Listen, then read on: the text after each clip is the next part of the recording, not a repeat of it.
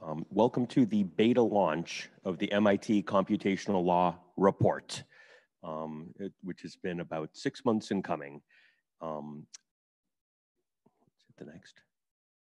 My name's Dazza Greenwood. I'm a researcher here in the Human Dynamics Lab that Sandy Pentland runs, and a fellow in the Connection Science Group.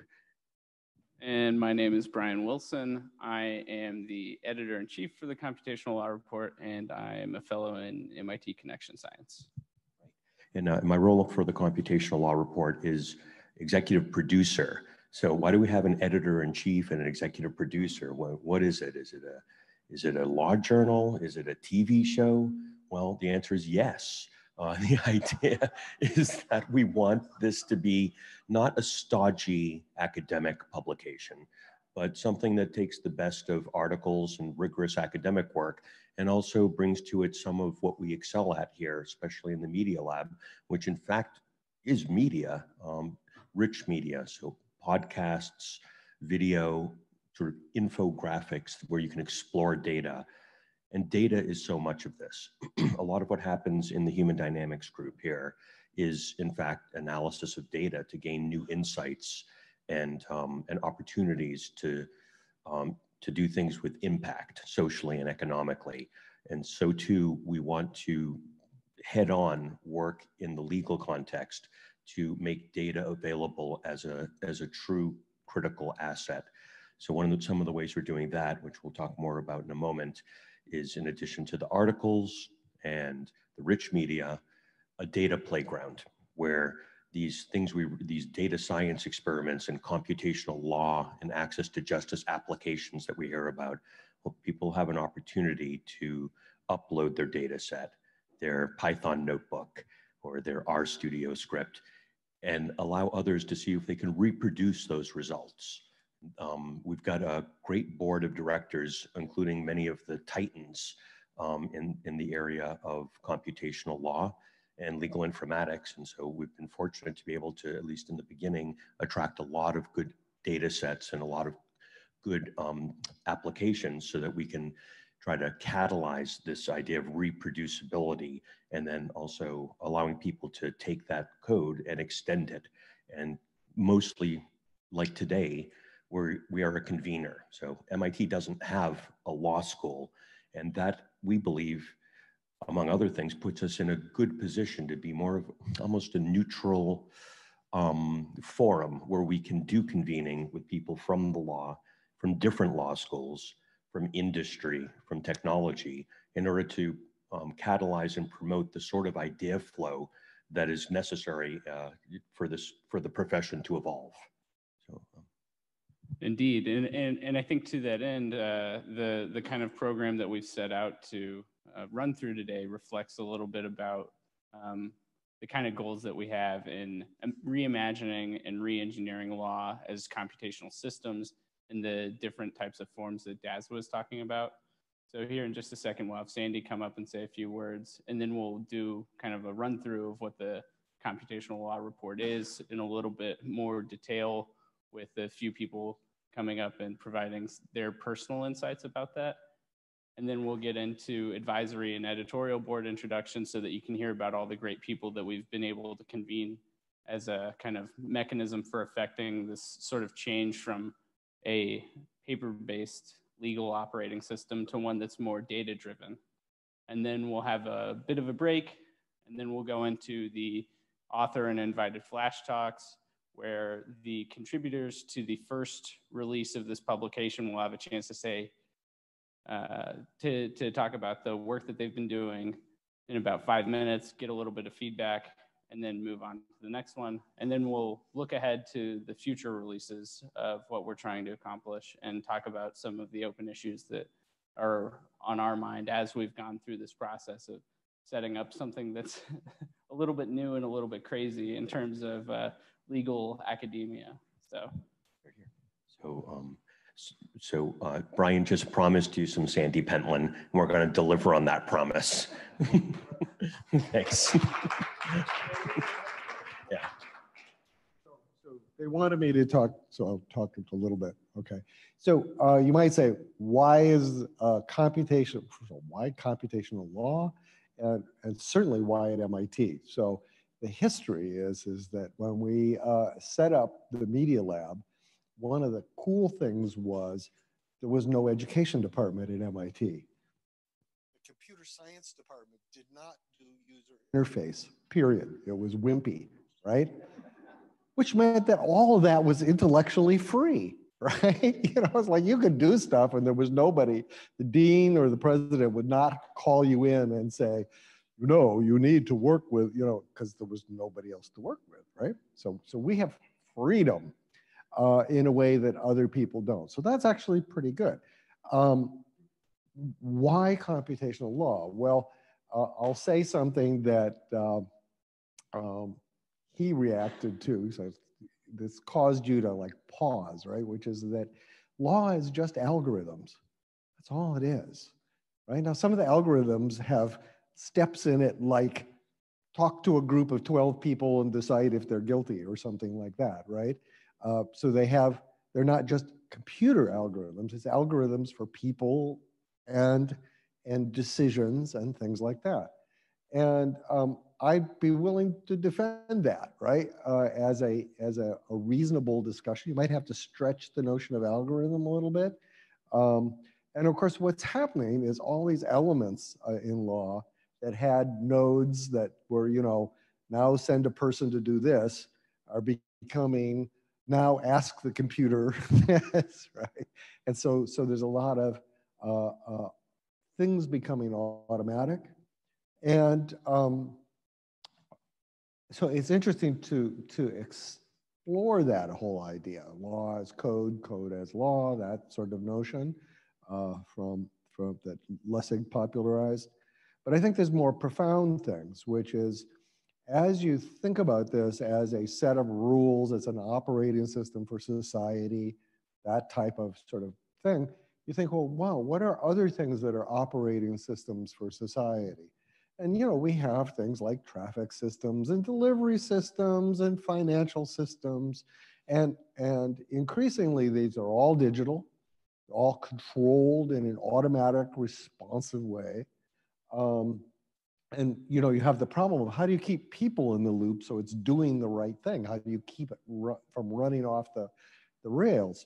And there has grown up in the design of this stuff, completely independent from law, a set of design practices that are done around the world in every mode that you want, in air traffic and land traffic, such, which is essentially an iterative design approach, where what you do is you analyze the problem beforehand, statistics, okay, that sounds sort of familiar, but then you do small beta experiments with real people to see how it works. And that's a very new thing in the creation of law. Typically, law is hard enough to create that you do it for the whole country and for eternity, and that's the way it works. It isn't thought of as an experimental regime. And you get to see a little of that. Like, for instance, the JPAL lab here just got the Nobel Prize for basically saying, well, what happens if we change our social support system just a little bit? Let's do an A/B test. That's actually very simple sort of idea, but the fact that they got a Nobel Prize for that, John is over there. The fact that they got a Nobel Prize for that sort of tells you that a lot of people don't think about this stuff as being susceptible to experiment. And it is. Anything with people is susceptible to experiment. Sometimes there are ethics problems, right? Because, you know, if you don't do it, then people die or something like that, but experimental. And so all these systems start with small experiments, scale. They're considered as being unfinished. That's another sort of big difference is that it's not seen as the truth or the system. It's seen as version 0.1 or that sort of thing. So it's seen as something that's in progress. Wabi-sabi if you were Japanese. And that's another sort of just attitudinal difference. But what it means is that you recognize that the system you put out together, the algorithms, are going to be refined constantly. And that refinement should be based on evidence, in other words, continuous experiment, a continuous instrumentation. And we certainly don't do that. So people put, for instance, broken windows in place in New York. Oh, wonderful, but nobody actually looked at whether it worked until like 10 years later when the cracks were really pretty evident. Same thing with opioids, right? I mean, the death rate from opioids goes back 20 odd years. Nobody really noticed it until the suicide rate, for instance, among middle-aged people from things like, and opioids is just part of it, but this whole sort of disaster where life expectancy decreased in the United States for the first time ever in the last 20 years. Nobody noticed. Funny, right? You know, when the Soviet Union broke up, we knew that about them, but we didn't like look at ourselves. So there's this notion of how can you design a system that's modular and instrumented so that you can update it continuously. Good examples of how not to do law are our healthcare system or our tax system, where you simply can't change anything because it's all connected, right? So people learned in computer science, that's called spaghetti code, right? You know, you change this line and suddenly things all over the whole thing change. So we need to sort of bring those sort of design practices to law, is a suggestion. Obviously, this is way above my pay grade, but you know, my job is to ask the inconvenient question and throw, you know, sand in the gears and stuff like that. So that's sort of my motivation, is that the things that we look at, which is how does technology change society, repeatedly bump into law. Law is often the boundary condition that determines it. It's the implementation of ideas, of course, and so forth, along with computers and everything else. And so I think that we need to explore to what extent we can integrate this more sort of design orientation and continuous evaluation orientation that we see in some areas into the practice of legal creation and law. And I don't want to like go on about it, but you know, that's my thing, okay? Irving.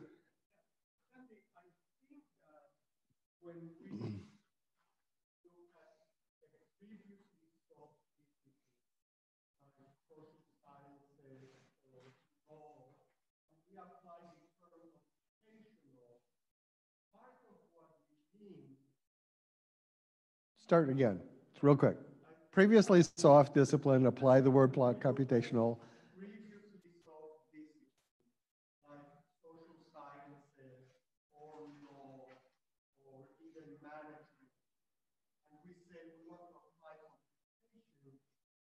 That what we really are saying is that we want to bring the scientific method to bear to study that discipline. And it's the same kind of scientific method we've been applying to hard disciplines. It's the same pattern of thought. It's the pattern that you need to use measurement, which produces data, to evaluate hypotheses about what's going on, to be able to build better theories. And in the sense of engineering, then to be able to use those theories to design things that are then tested and renovated and so on. Remember, you develop models to make predictions. If the predictions empirically work, you have a good model. If the predictions don't work, you need to keep up. Exactly, yeah. But not all of what we're saying is a few hundred years old. What is really new and revolutionary, which you've been saying, is because we now have so much data about the behavior of people, organizations, etc. We can look at them quite different. So we use the term computational, but it's really, at the heart of it is apply the tried and true scientific method. Yeah, I mean, so, yeah. Jonathan, did you want to say? Yeah. And get your exercise, Daza. So, unlike the beauty you all have in the traditional, in software computational fields, law and society have been entrenched for hundreds, thousands of plus years. So and lawyers are painfully, they got to come kicking and screaming into the revolution. We are working at best with a brown field, not a green field. So how okay. It would be great if we could start from scratch to, use distributed ledger, use automation systems, use AI to recreate society from scratch in a better model. You look at telecommunications networks, we're stuck with 10-digit dialing and copper. If we could have started from scratch, we would not have submitted to 10-digit dialing, we would not have submitted to copper, we'd have all fiber networks, all wireless. We would, but we were stuck with sort of adaptation. Absolutely. To existing networks. How do we create an automated legal societal framework when we've got thousands of years of crap and baggage and people unwilling to come to the revolution? Well, how do you, so let me give two examples, okay? About 25 years ago, I was put as one of the directors of Nissan's Advanced Driving Institute, and I designed actually the framework for their autonomous vehicle, which is now the largest deployed autonomous vehicle system in the world. Unlike Google, we sort of began building these things and trying them out on people, and we realized that there was no way to avoid the liability question, right? If you have an autonomous vehicle and you switch to a human, there's a several second delay during which you die, right? If you have a complicated situation, the autonomous vehicle is going to run over the cute little kid, and regardless of what the law says, the jury will find you guilty, et cetera, et cetera. What was missing, right, was not just the sort of legal system or the technology, but you have to have some generalized sense of informed consent from the population. The population has to understand that these are the rules. These cars do this, not that. So an example is if a cute little kid walks in front of a railroad train and gets killed, it's the kid's fault. If a cute little kid runs in front of an autonomous vehicle, it's the vehicle manufacturers. Why? Because everybody knows you don't stand on a train track. But not everybody knows that about cars. So it's more than just law. It's more than just the technology. It's this whole sort of educational thing. So if you look at that whole system, well, what are we going to do? Well, we live, for better or for worse, at a time when there's a great deal of disruption. And we suddenly have data everywhere, and people are running around, oh my God, there's data everywhere. And there's algorithms going into law, and the algorithms are robot overlords. Everyone's very upset about all this. And it's this, never waste a good crisis, okay? We got a crisis, let's do it, okay? And, so what I see is very senior people talking about this sort of issue and how we can redo it, right? And they're looking for guidance. They're looking for that sort of clean concept of what it is the world should do that they can then sell. So I was at this amusing club weekend before last. So this is a club, it's called the Club of Madrid. So when you're the president of a country and you step down, you join this club. So there's like 120 ex-presidents and premiers in this club. It's like, this is the social network you die for, right? And I got to visit with them and dance and sing and stuff like that because they're concerned about what will the new social contract look like? How will we actually do this? So in their mind, there is a crisis. They see this in the operational people, the people who are currently in office, and they're looking for something that's going to change. Well, it's our opportunity to provide them with that concept. And actually, maybe I'll share something that Tuan back there, Tuan, wave your hand. There, sort of a major voice in Vietnam and works with Michael Dukakis and helps support this club. of ex-presidents and stuff. So we're trying to put together a statement about what the new social contract will look like, right? And put it in front of them. And the UN is going to have a whole session about this next year at UN Week. And, you know, so it's a time to bring it up. And it's not going to be easy, right? It's got to go with the existing stuff. But I think there's opportunities to do things. Because you know, you've got a crisis, you can make it. Hopefully that answers you. Yeah. And that's how I think about it anyhow. Yeah, I'm sorry for commenting again, but remember, we can ask the same question about how did we become convinced that the Earth rotates around the sun? And let's not forget that a huge part of what made the scientific revolution is that before, if you saw the sun coming up and whatever, you said, well, clearly the sun rotates around the Earth. And then Galileo and others started doing observations, started doing experiments, started doing predictions. They were almost burned at the stake by the church. But getting all that analysis, models, etc., is what changed people's mind. And that happened over and over again in discipline after discipline after discipline. I think what's happened is that is now catching up with the previously soft disciplines because of our tools, our data, but it's the evolution of history. So an example of something like this is that tax law is a good example. So all the governments in the world are going, oh my God, we don't have enough money. There's all this non-compliance. Could we do something with the implementation of tax law, like make it computational and evidence-based, that resulted in a better tax system? So short-term interest for long-term change.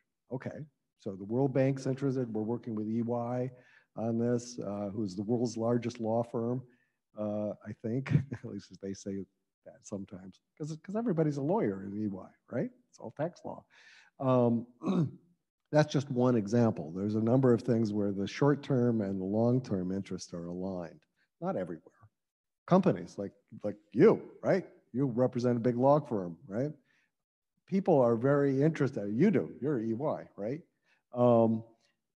People are very interested in changing the financial structure, right? And they want to do that by changing the nature of law and law creation and regulation creation and compliance checking and things like that, just to make money for next quarter.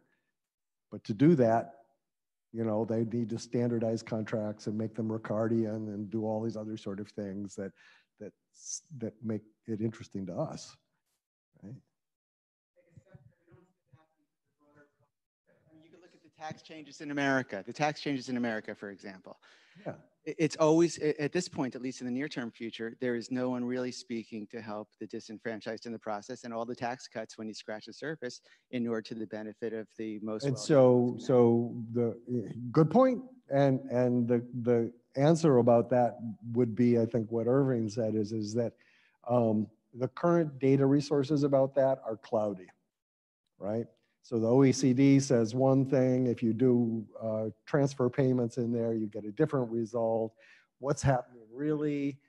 You know, we should be, that's this process of sort of science reflected on ourselves, right? And that doesn't happen very well today, right? So this sort of more data-driven policy where use fairly clear data is a dream.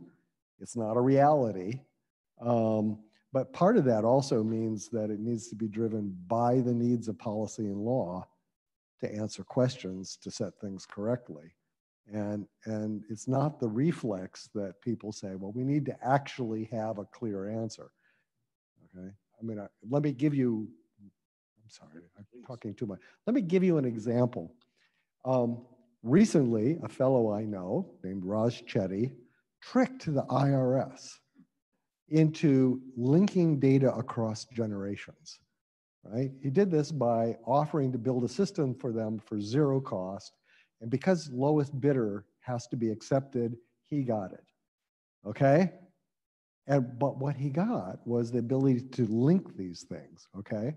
And ask questions like, what social policies, what social conditions result in intergenerational mobility? It turns out there's a fairly clear answer to that, that if we had known that 50 years ago, we'd have a very different society. So we have the data, but we don't have the reflex of looking at the data. And this data, incidentally, is like everybody in the United States that files a tax form. I mean, it's incredible, right? And maybe it wouldn't resolve it. Maybe people would talk about other sorts of things, but it's incredible insights because it's data about everybody. It's not a sample. It's not an experiment. It's not a policy paper. It's every tax return of every human in the whole United States for the last 30, 40 years, right? And their children.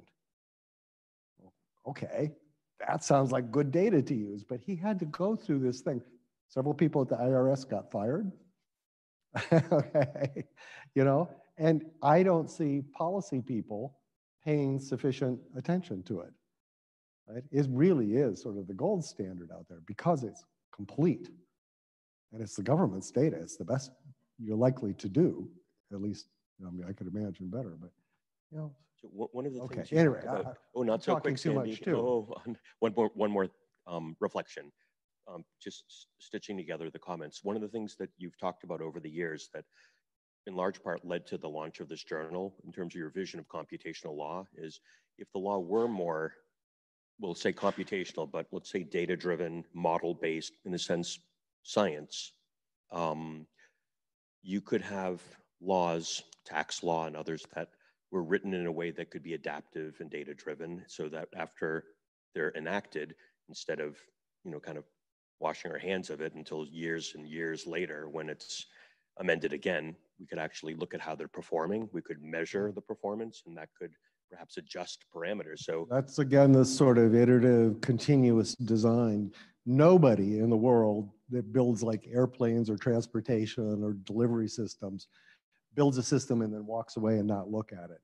It's all heavily instrumented and it's modular so that you can change the things that aren't working and you can update it because otherwise the world changes too fast, right? You need to do that. And we need to do that with government, right? And with interpretation of law also, I think, too.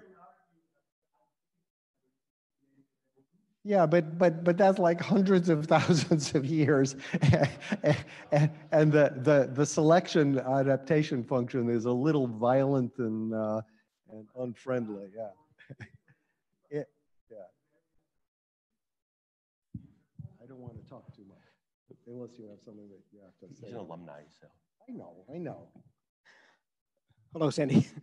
My name is Brendan Marr. I'm an alum from '98, and as Sandy and as I've said, this has been 30 years in the making, really. And what is happening, I think, to answer Jonathan's question, is that we're actually starting at a very different place. So to give an analogy, we tend to think of computation as being very linear, right? Code is put in very logical statements. What's happening is we're entering into a vastly different way in terms of the way information is computed. Our smart contracts, all of the emerging distributed and autonomous systems and the distributed and autonomous DAOs that are happening, the decentralized systems, we're starting at a different place. There is going to be a vast amount of complexity very, very rapidly because all of these smart contracts are going to come into play. And this is going to provide a much greater and different way of doing analysis. So dynamics. Let me restate that. So this is something we talked about yesterday is that the costs of doing transactions, of organizing things is dropping dramatically. So previously you couldn't make, for instance, things that were really personalized and individual. You had to make general rules that are applied in a fairly blind way. And of course, that's not optimal because there's always special cases and context. And now what you're able to do is you're able to do things in a much more fine-grained way, a much more transparent way than as ever before. For instance, we came up with a way of evaluating the country of Colombia's social programs and auditing them in a way where you could compare what actually happens to what they, a gold standard that they very expensively compute. And we discovered that, you know, they give benefits to almost 1 million people that they shouldn't be doing, and they don't give benefits to another 1 million people that should be getting benefits. Well, that's crazy. And the reason they couldn't do that is that they had this uniform law. It was paper-based. It was completely non-integrated. So every office followed the rules or not. And, you know, there was a paper record of stuff. But they had no way of really knowing what it was doing and no way of adapting. So you can now begin having things that are much more fair. That was the goal of this. And that's actually what they're implementing with help from the Inter-American Development Bank. So that's a simple example, but you know, it's the lives of 2 million people in a country of 40 million. So, you know, it probably matters. Okay, I'm gonna be quiet. I am not running this, okay? I am letting you guys run it. You know, the right people to run this really are people like Jonathan and you and Daza and Brian, and I'm just like the guy says, this is a good thing to do, okay? Right. That's what the North Star looks like. Thanks, Sandy.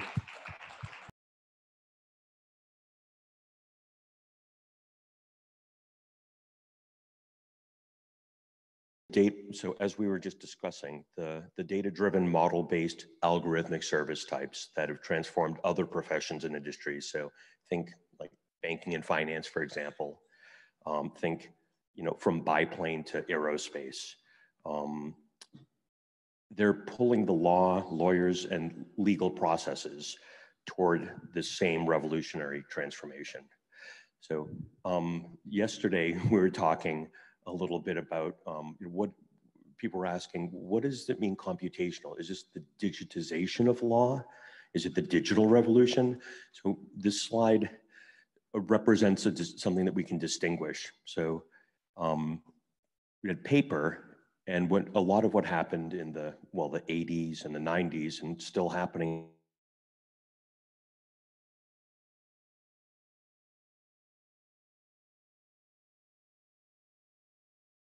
What do you think? Yes, show of hands. Is it digital? It is digital. I mean, it's certainly digital, you know, it goes into a computer, but is it computational? Not really. You know, I would consider it more of a blob, a binary large object. And so you know, to distinguish that, what we're really talking about, and we'll break it down a little bit more, especially as more of a speak from our perspectives, is something that's composed of data that is accessible. So if the individual clauses of a contract or a regulation or a statute, for example, or a complex financial legal instrument, were themselves marked up in a format that was an open format, like UTF-8 encoded plain text. If it was structured data, like in JSON, as JSON objects, so that you could tell this is clause 172 and it relates to indemnification between these entities. That would be computational. Now we have the fuel necessary to programmatically address the terms. So we can do some simple reasoning, we can do, or even complex reasoning, we can do some analysis, we could do much better, more fine-tuned automation. We could compute the law. Which brings us to one of these big questions along the lines of what I think, in a sense, Jonathan and others where everyone has been talking about, which is, well, how do we re-engineer law? You know, in the early days when people were talking about flying, many people thought, well, what we need to do is model like a bird. Birds fly, so we should come up with a machine that like has wings that flap, right? And I don't know if any of you have seen those hilarious and tragic ending, usually videos of the contraptions with things that, have wings and jump off the hill or the cliff. Well, that's not always what we need. When it's time to cause something to be computational, there's some artifacts and assumptions that maybe worked in paper and for paper paradigms that need to be, the word I would use from computer science is refactored as part of the reengineering. So it turned out if we wanted aerodynamics, fixed wing aircraft, and initially biplanes were the way to go for the aerodynamics. So too with the law, we're part of the process of taking each part of law and each kind of variant of legal process, and different types of legal rules are going to require some rethinking. Some of them can be described programmatically and very declaratively in something like Haskell. Other stuff may require something more, a little more fuzzy and AI based. So what does this shift toward computational law look like? Well, as I just said, from paper documents to paper documents and Word documents to something more like Markdown and JSON. So imagine going from PDF just at the simplest level to Excel. But is Excel where we want to be? Well, not really. We favor formats that are more like JSON or at worst XML, so that we have structured data that can be that can show up as part of an input to software. From natural language to formal programming language. So there's a good example is, who here has heard of something called Lexon? A handful of people. It's this very interesting innovation coming out of Berlin from a friend of ours named Henning. And he has this sort of dual editor. On the left side, you write simple natural language, just like normal human language clauses, like for a contract or other legal instruments. He has a nice demo now for a UCC 9 security filing when you have collateral for a loan. And those simple phrases on the right side will show you kind of in real time what the software code would be. And he's got a sort of, I guess I'd call it a transcoder or something, a transpiler to Solidity and also to Sophia. And we're working with them now to also basically transform and compile that down to JavaScript. So it'll be more the lingua franca of the web. And so to one of the things that Sandy had said earlier about law being like a legal algorithm or just an algorithm, I think, when you're in law school, you learn this very formulaic approach to breaking down a problem. You state the issue, you state the rule that applies to that issue, you apply that rule to the issue, and then you conclude with like a pretty dogmatic statement of why you're right. Now, what we're seeing with computational law is you can actually structure things as data, you can input them into a certain format, you can apply a layer of computational law, and you can generate some sort of output. So this is happening already with TurboTax. So TurboTax has a lot of data about tax filings, for example. The user inputs that information into some sort of standardized form. This layer of computation is applied, and an expert system helps calculate these tax liabilities. And the output of that is your state and federal tax returns are generated. Do not pay, so the app that lets you sue corporations fairly easily has a lot of data about how to do that. You can input your information about the different services or different products that you've purchased into their system. They automatically compute the amount of money that you can sue for, and then those claims are automatically generated.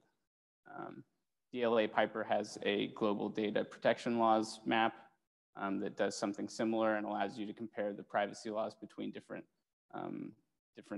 international jurisdictions. And Relativity Trace has a tool that monitors emails to effectively evaluate whether or not there's a risk of insider trading about to occur. And so with that, I think we're going to hand it over to the panel that we've assembled. Yes. Let everybody say. Great, thanks. Bob, can you introduce yourself and sort of start us off with computational law and this new endeavor from your perspective, and then we'll go right down the line. Sure. this on? Okay. So why don't you try this one for now? How's this? All right. My name is Bob Craig. I am currently the CIO with law firm Baker Hostetler. We have approximately 1,000 lawyers spread across the U.S. I like to always say I'm not a lawyer, but I have observed them interacting with technology now for more than 30 years. So I've been toiling in that brown field now for 30 years, Jonathan. But I do think we're on the precipice of a new opportunity. And I think one of the observations I'll make is the fact that market forces are in play that I think arguably have the global legal ecosystem on unsteady footing. And I think that's a good thing. And that's happened for a whole bunch of reasons. I won't lament them all, but a lot of them have to do with the increasing sophistication of the buy side of the whole equation. Our corporate clients have gotten increasingly sophisticated with the application of their own technologies and their own understanding of what value we deliver with our legal services. That alone is a force that has gotten acute attention amongst every global law firm, trying to figure out how our clients think about our value proposition and the degree to which sophisticated technologies need to be employed to validate that value proposition. And so the whole industry is in a state of, I don't know, somewhere between disruption and awakening, that there's a new way to think about how we have to practice law in order to continue to get interesting work and to do all the right things for our important clients. I've also observed, especially recently, now with so much access to so much information, including through various forms of social media, which obviously has its downsides, but the upside is you can start to see who in our industry has passion and conviction around some of these new ideas. Some of them are in this room, 2 of them are right here for sure. And that's coming from the tech providers in our industry who provide solutions. I think most refreshingly, it's starting to come from some really innovative law schools who are trying to reorient the thinking of young lawyers. The human barriers, which of course make up that brownfield that Jonathan referred to. I really like that, obviously. That is the ultimate challenge. And so the question in my mind is there a new way to kind of catalyze that energy and passion from various sectors of the legal industry, put some more science, you know where I'm going with this, Sandy teed this up very, very well. I think the participation of MIT in this whole conversation is so fascinating to me, almost therapeutic to me, in terms of giving me hope for the future. And I do think as different ideas start to emerge and have impact, and those ideas are validated by these increasingly sophisticated corporate buyers, that will start to create an energy and a momentum that the best law firms in the world, the best lawyers in the world will be drawn to that, to not want to miss that wave, to be able to play a part in this new way of what I like to refer to as legal engineering and being part of the very design of new systems, even if they're social systems, certainly any system that, as Sandy put, collides with law.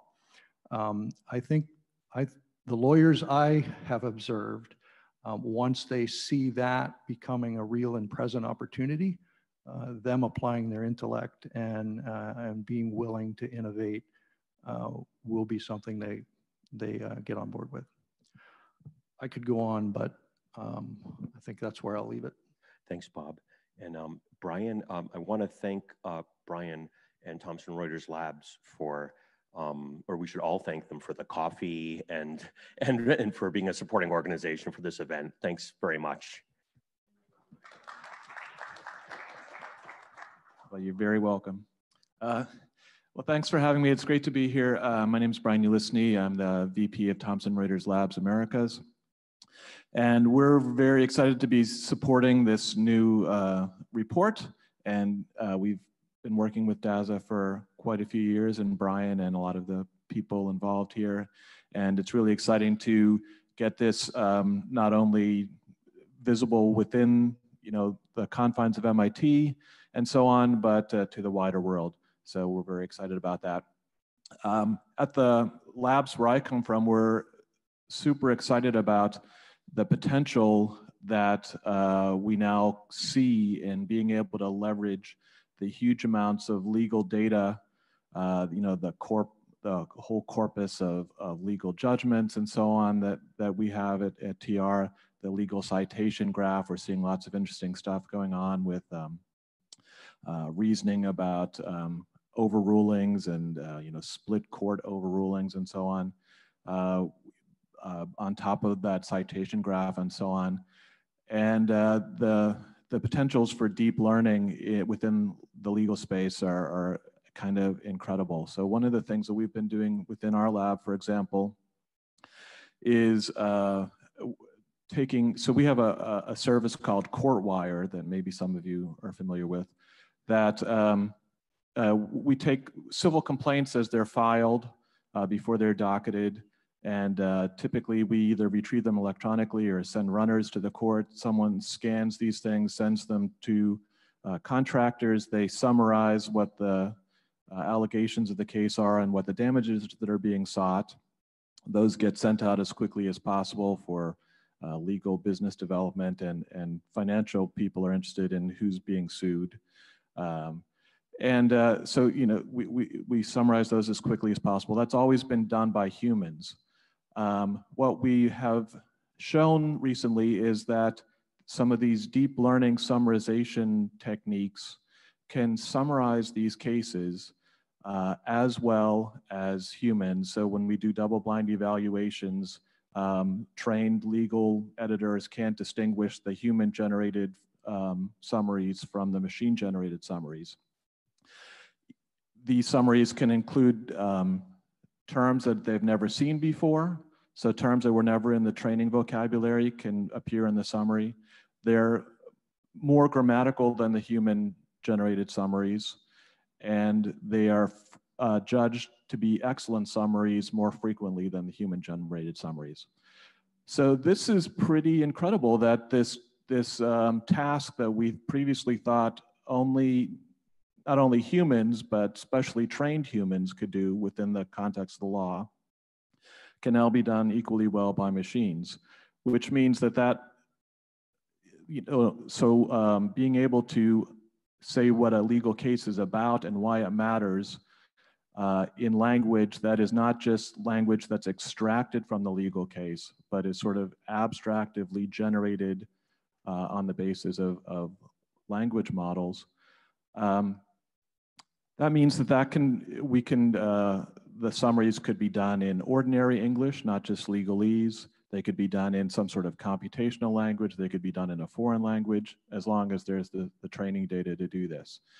And so I think we're on the verge of seeing a lot of really interesting opportunities for machines to expand, access to legal services and so on in ways that we've never seen before. And so we're really excited to be part of this this journey that's going to be documented and explored within the context of this report.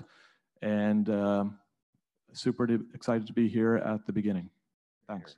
It's almost to do summaries of dense, complex legal corpora along the lines of Brian said. It's almost as though you'd need a PhD in computational linguistics from MIT to deal with that. That's exactly what Brian has. And and so what we are really seeking to do with our partners and with our research affiliates here at MIT is bring the best of computational thinking like a laser onto the law, so we can get there. And that, thank you, Brian. And we have a lot of Brians here, so to distinguish us, this is cool, Brian, in case you want to get his attention. Thanks. Yes. I want to take one other moment to announce that we are sponsoring an internship in computational law this summer. It's a memorial internship named in honor of Andreas Antoniou, the CIO of Paul Weiss, long-term CIO of Paul Weiss, who was tragically killed this past summer in an accident. So we're offering an internship this coming summer for undergrads or law students who are interested in exploring the frontiers of computational law with us. So hopefully someone here knows someone who might be interested, so please get in touch. Thanks. And we've had a great relationship over years at Thomson Reuters Labs with our MIT undergraduates going there, and that's been one of the great ways we've connected. So in the spirit of excellence in different fields, we're also really thrilled that Kat Moon is on our team. And one of the big questions, I think, for all of us, and that Sandy's been posing for years as well, is, you've got these deep computational systems, they're very numbers based. What would be the interface? What would be the human experience that a legislator could interact with in order to create rules that are computational, that lawyers can interact with, that business people would interact with? What is the design of that? And so that's really why we wanted to recruit Kat Moon to be on our team, and why we're so excited that you're with us today. So Kat Moon. Thank you, Daza. So I'm Kat Moon. I teach at Vanderbilt University Law School. I'm the Director of Innovation Design, and I also teach a few technology-related courses. My passion, and really where the intersection of my thought and effort, is the intersection of technology and how we humans consume technology and use it. I'm going to pull a quote out from Sandy, and I'm going to use it out of context, but I think the statement, I haven't tweeted it yet, but that might happen. Sandy made the statement, more than law, more than technology, it's about education. And so I think that this report is a phenomenal opportunity to create access and help create understanding, and really build a community around really this very sophisticated work that's happening in a lot of pockets globally.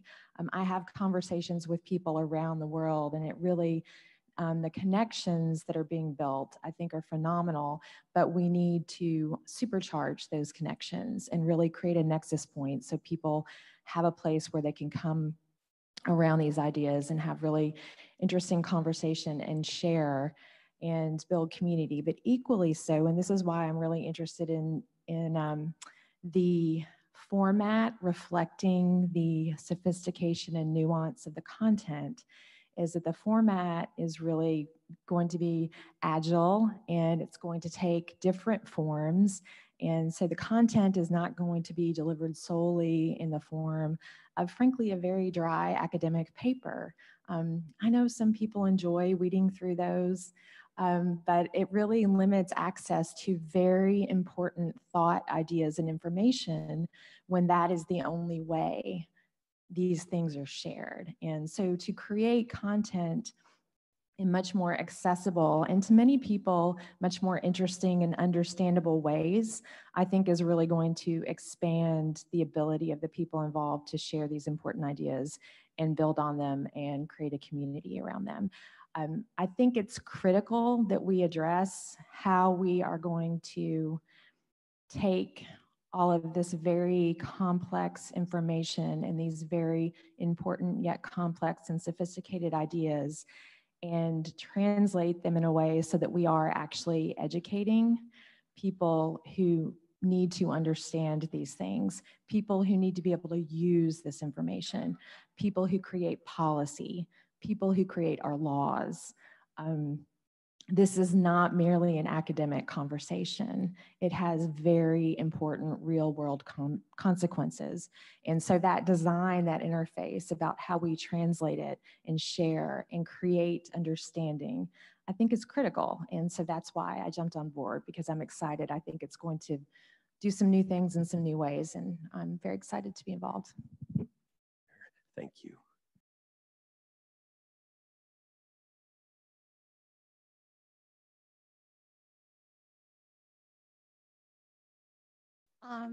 My name is Diana. I'm coming from Lisbon. I'm initially I did law and management. Actually, I'm doing engineering and public policy, so huge shift, and work as a fellow as well with engineers most of the times, but it's quite interesting to help and have both sides in this experiment. So. Hi, everyone. Oh. You should say which board you're on also. Your board of... I'm as an editor, yes. Hi, everyone. I'm Robert Mahari. I'm at the Harvard Law School, but I'm an MIT alum. I studied chemical engineering here. And I'm kind of pushing from the student side and from the education side. I run the Harvard Law and Technology Society there. We're very proud to have put together probably the largest kind of student-run legal tech event in September. And we're kind of pushing for faculty members, for our fellow students to realize the changes that are happening and how they can get involved and kind of design and hack the law. So that's my function. Hi, I'm Elizabeth Reinieris. I'm the founder of a consultancy called The Hacky Lawyer, which is focused on a service called legal engineering, which you heard a little bit about earlier this morning. I'm also a fellow at the Berkman Klein Center for Internet and Society at Harvard, so just down the river. I'm focused on basically designing and building better legal frameworks around our data. I've been in-house at a number of emerging tech startups, and so I have a very technical perspective as a lawyer, and I'm really looking to bridge the gap between lawyers and technologists. I am serving on the advisory board, both potentially to be determined. I've been working with Daz and Brian and others here for a while, so I'm looking forward to it. I'm Jonathan Askin. I'm a professor at Brooklyn Law School, and I guess I stumbled into legal tech through circuitous paths and being driven out of other fields. I started as a civil rights, civil liberties lawyer and realized unless I started to understand technology, I was never going to be an effective attorney in the digital age. So I moved into tech law. And then I think people conflated the term tech law with legal tech. So I, by default, became a legal tech academic as opposed to just a straight tech law academic. And here I am now. And I am also, no, I'm on the editorial board, right? Yeah. Am I supposed to say more? I am an advisor. I'm Bob Craig, and I guess I'm an advisor because I've been in that brown field for 30 years. Still Brian Ulysny. I'm an advisor. Kat Moon again. I'm an advisor as well. And a little more context, I practiced for 20 years before I started teaching and represented a number of technology companies. And so I've come to the technology piece both from my practice and I'm now an evangelist for helping lawyers cross the chasm as well. So I've only been doing it for 20 years, but it feels like a millennium. Well, 20 years in legal tech, internet time is, you know, a millennium. Sound check. Do we have David Horrigan, Shauna Hoffman, or anybody else on the line? Can you come off mute and say hello? Okay, I hear Shauna. Hey. Hi, Shauna. You too. Yay, welcome back. Thank you very much. Yes, I've been kind of all over the world over the past month between Taiwan, Spain, and Greece, and it's amazing. Legal tech in general, and you know, the ideas of the Ministry of Justice and where they want to move with AI and blockchain is just absolutely fascinating. So I'm excited to join the board. You know, I guess my question for you, Daz, is I don't know. I know advisory board. I don't know if you have any other thoughts for me. I know we've gone in a couple different directions, but we do want to talk with you eventually. So let me kind of share who I am for those who don't know. I think I know actually pretty much everyone, but I am the head of the cognitive legal practice at IBM, and we work with AI and blockchain and kind of that convergence with, you know, law firms, government entities, various different lawyers worldwide. So it's been pretty fascinating over the past 7 years since I moved to IBM from practicing in e-discovery for over a decade. And the change has just been so much fun and so exciting. But I'm excited to take all the things that we've learned worldwide over the past few years and really bring those into play and join this community so that we can actually make some huge strides forward. Because one of the things that I'm seeing is everyone has the same problems. And so if we can get those problems then solved, or at least, put out in the forefront saying, here's the top 10 issues and here's ways to solve them, then I think we are going to make leaps ahead for the attorneys worldwide and really in the end for our citizens. And Daz and I are working on, and hopefully you all will join us on something with the Future Society and wanting to move forward with working in modern day slavery. And we're talking about various different offerings and opportunities to really affect that area and make huge insights into bringing to light some of the issues that right now are dark and uncovered. And just to be clear, we're working against human day slavery. Thank you. but it truly it is Hopefully that was clear.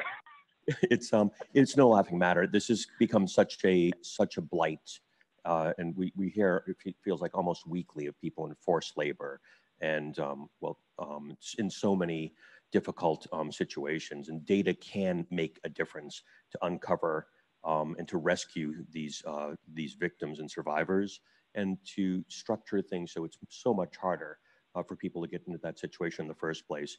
And Brian Ulysny, who's been working on this for some years, and Shauna, who's also been a real leader, have kindly agreed to co-chair kind of a task force, is what we're calling it initially, to spin up an initiative in this area. And Robert has kindly introduced us to people in the Department of Justice Civil Rights Division, the Chief Innovation Officer and their Chief Operations Officer, where we're in initial but fairly well along discussions about a potential collaboration with them. Part of their beat is also human trafficking, and they're very interested in working on ways to use data to make sure they can marshal their scarce resources better to make more impact. So anyone who's interested in that initiative, let us know. And we'll have a board meeting after this meeting this afternoon where we'll flesh that out a little more, but you can find out more at law.MIT.edu. So thank you, Shauna. We're so delighted that you're with us. Next up, I think we've got Sarah Glassmeyer. Are you online? Hi, yeah. Hi, my name is Sarah Glassmeyer. I am currently with the ABA Center for Innovation, although I don't speak for the ABA. We're very sensitive about that, especially in recent days. I am a former academic law librarian and technologist, and my interests really lie in, I'm on Twitter all the time, and I just tweeted this because you're watching the earlier presentations. It seems like, so much of my career has been trying to introduce technology into the delivery of legal services and how to make it more efficient. But I also am now starting to feel like we really need to remember the humanity involved, and that the delivery of justice isn't a win-loss proposition for some people. Like, everyone can win. People just want to feel heard. They want to feel, that's one of the things I learned working a reference desk in Kentucky. People don't need to have, actually to win to feel like they have been made whole. So that's kind of my thing that I will bring to the table is humans involved in computational law. We should never forget that law is a human process. Although so much of it can be automated, so much of it can be made into algorithms and made more efficient. We're here. Thanks, Sarah. And Sarah's been such a shining light in this area for so many years. We're honored to have you on our team. Thanks, Sarah. Oh, happy to be here. Thank you. Yeah. Is Mila on the line from São Paulo, Brazil? Okay. How about David Horrigan? Oh, okay. We recently had David Horrigan on the line from Relativity, and they've also been a supporter from the start. You can see our entire board of advisors and editors at law.MIT.edu. And on this fancy poster here. A little bit of insight about how this is going to play out. We're going to have authors come up and talk about their submission to the first release of the MIT Computational Law Report for about 5 minutes. And then we're going to have a chance to get a little bit of feedback from the audience. and use that feedback as a way to kind of improve the overall quality that we're bringing to this publication and make it more connected between, you know, academia, people in the industry, and everybody else who's here, so that it's as robust as it can be. Here. And do we have, perfect. And so we're leaning on Sandy really heavily today, but Sandy Pentland is our first author, actually, doing the anchor article, really laying out the thesis of computational law. Sandy? Okay, so I didn't know I was going to do this, but fortunately, I already talked about the article, which is this notion of bringing design thinking to legislation and to the practice of law. And I'm told I'm supposed to talk about personal data? Yes. Okay, yeah. So I'll give another example. So about 15 years ago, we were building some of the first cell phones before there were cell phones and stuff. And we realized that data off of those phones was going to be a huge issue, both for good and for bad, because you could track health outcomes, you could do things that were clearly social good, but it also was something that was like 1984 squared, right? And so I started the discussion at Davos with an article about people should have ownership rights over their data. And, you know, Vivian Redding, who was member of the, was a justice commissioner for the EU, went on to actually create GDPR and stuff. GDPR gives people the rights for people to know what's being done with their data, but also to have a copy of their data, okay? And this is getting to be a sort of common thing. You see this in HIPAA in this country and things like that. However, having a copy of your data does virtually nothing for you because you have no political power. And a sample of one is not big data. You can't really tell. So recently, we've been developing the software and architecture for setting up cooperatives where the people can, as a collective, own their data and have power with it. So it turns out that credit unions, chartered in what the enabling legislation was 1904 or something like that, are empowered to manage personal identity, which of course includes digital identity. And they're member-owned, not-for-profit organizations, they're community organizations, and they have a bunch of interesting structures. Like, for instance, they have an alliance among them for investment in political things. They're democratic rather than run by the senior people. And so what we're trying to do, and we're just talking to Jonathan here, we want to get an example of a credit union where all of the members take control of, for instance, their medical data. And just sort of think for a moment what that would mean. What that would mean is that I could look at drug interactions. So in this country, drug companies don't look at that because of liability. Doctors don't look at it because of HIPAA and because of sort of odd economic incentives. Government doesn't have access to the data, not really. So this would be something where you could revolutionize healthcare by just having, say, 100,000 or 50,000 people in one city, all with copies of their data, where they could ask things like, do these two drugs interact? Does this treatment actually work? We don't know these things. We pay 20% of our economy on healthcare. We have no bloody idea how well it works, okay? So what you need to do is put it in the power of people so that they can get a good statistical sample of what's happening, and it's in their interest to do that, and then we can push back politically. Okay, so there we are, handling data. Yay, okay. Yay. And Ed actually had a question to stop before, and I told him he could ask now. Okay. Yeah, so that you basically addressed the question, which is, you know, I know yesterday that was a theory of kind of data cooperative that, you know, a framework for how that could be shared that you presented, and I thought was really interesting. I think in law, that model is is a little bit fraught with other barriers, right? Because I think when you talk about healthcare data that's being shared, people have the right to essentially submit that into a cooperative voluntarily. But when it comes, and then it's sort of like metadata that's fact-based. So the credit unions, you're not giving it to the credit union. It's owned by the credit union is holding it for you. So you have to agree to have it analyzed. But if I say to you, would you like to know how your kids are going to react to a treatment? Would you like to know how, the drugs that you're being given work? The reality is almost everyone will say yes to that if they're not giving up rights to their data and not exposing their personal data, which is the case here.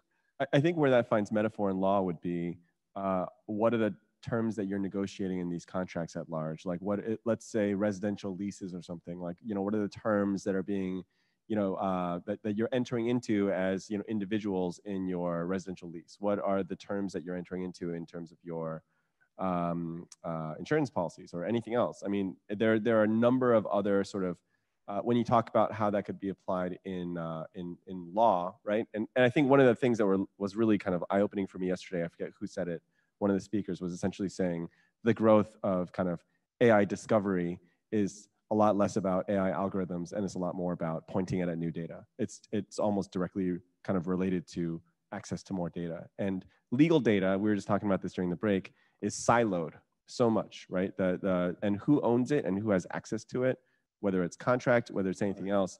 You mentioned earlier that like there are examples of like the government having access to huge pools of data because they have visibility into, for instance, tax, right? Because they're kind of stakeholders in that. And then you've got an individual level of contracts that, or other legal obligations that they might be able to share into kind of a data collective, into shared ownership, I should say, in a data collective. But I think I'm curious to understand whether there are barriers to that model or that framework that are inherent to things like, other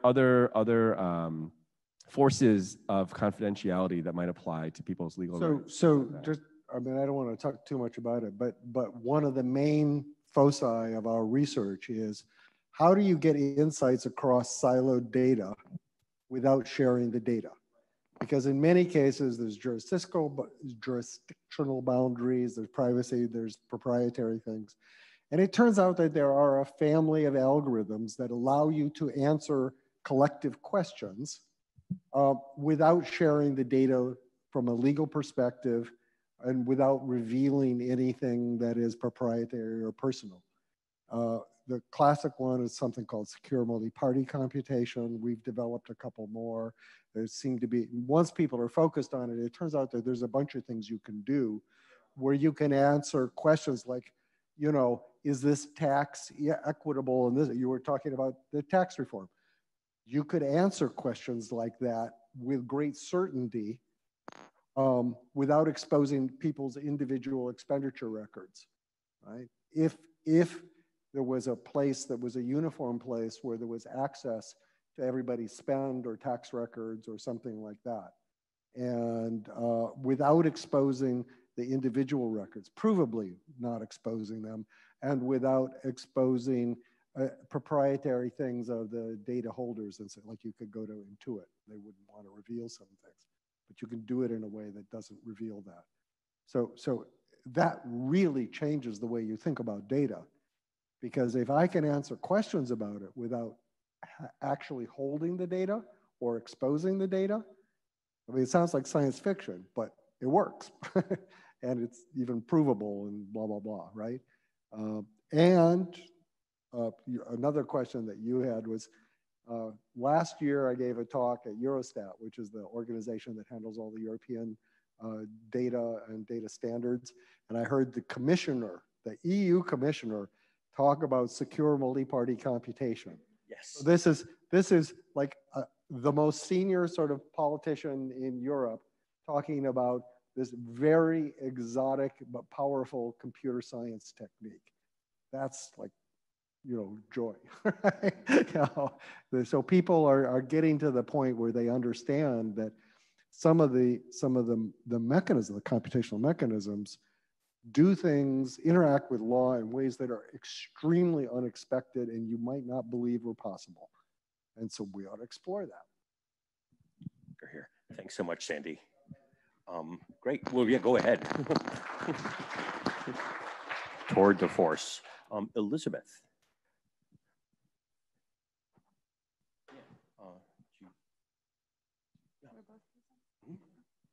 This is a co-article by Elizabeth and Daza, and it's about a pretty fun concept. Sure, so I'll start with some scene setting. So I am trained as a data protection and privacy lawyer. I have a very cross-border experience. I've practiced in the US and the UK and the Middle East. But in the last 4 years or so, I've been very focused on blockchain and distributed ledger technology. So I have been doing a lot of work at the intersection of these two things.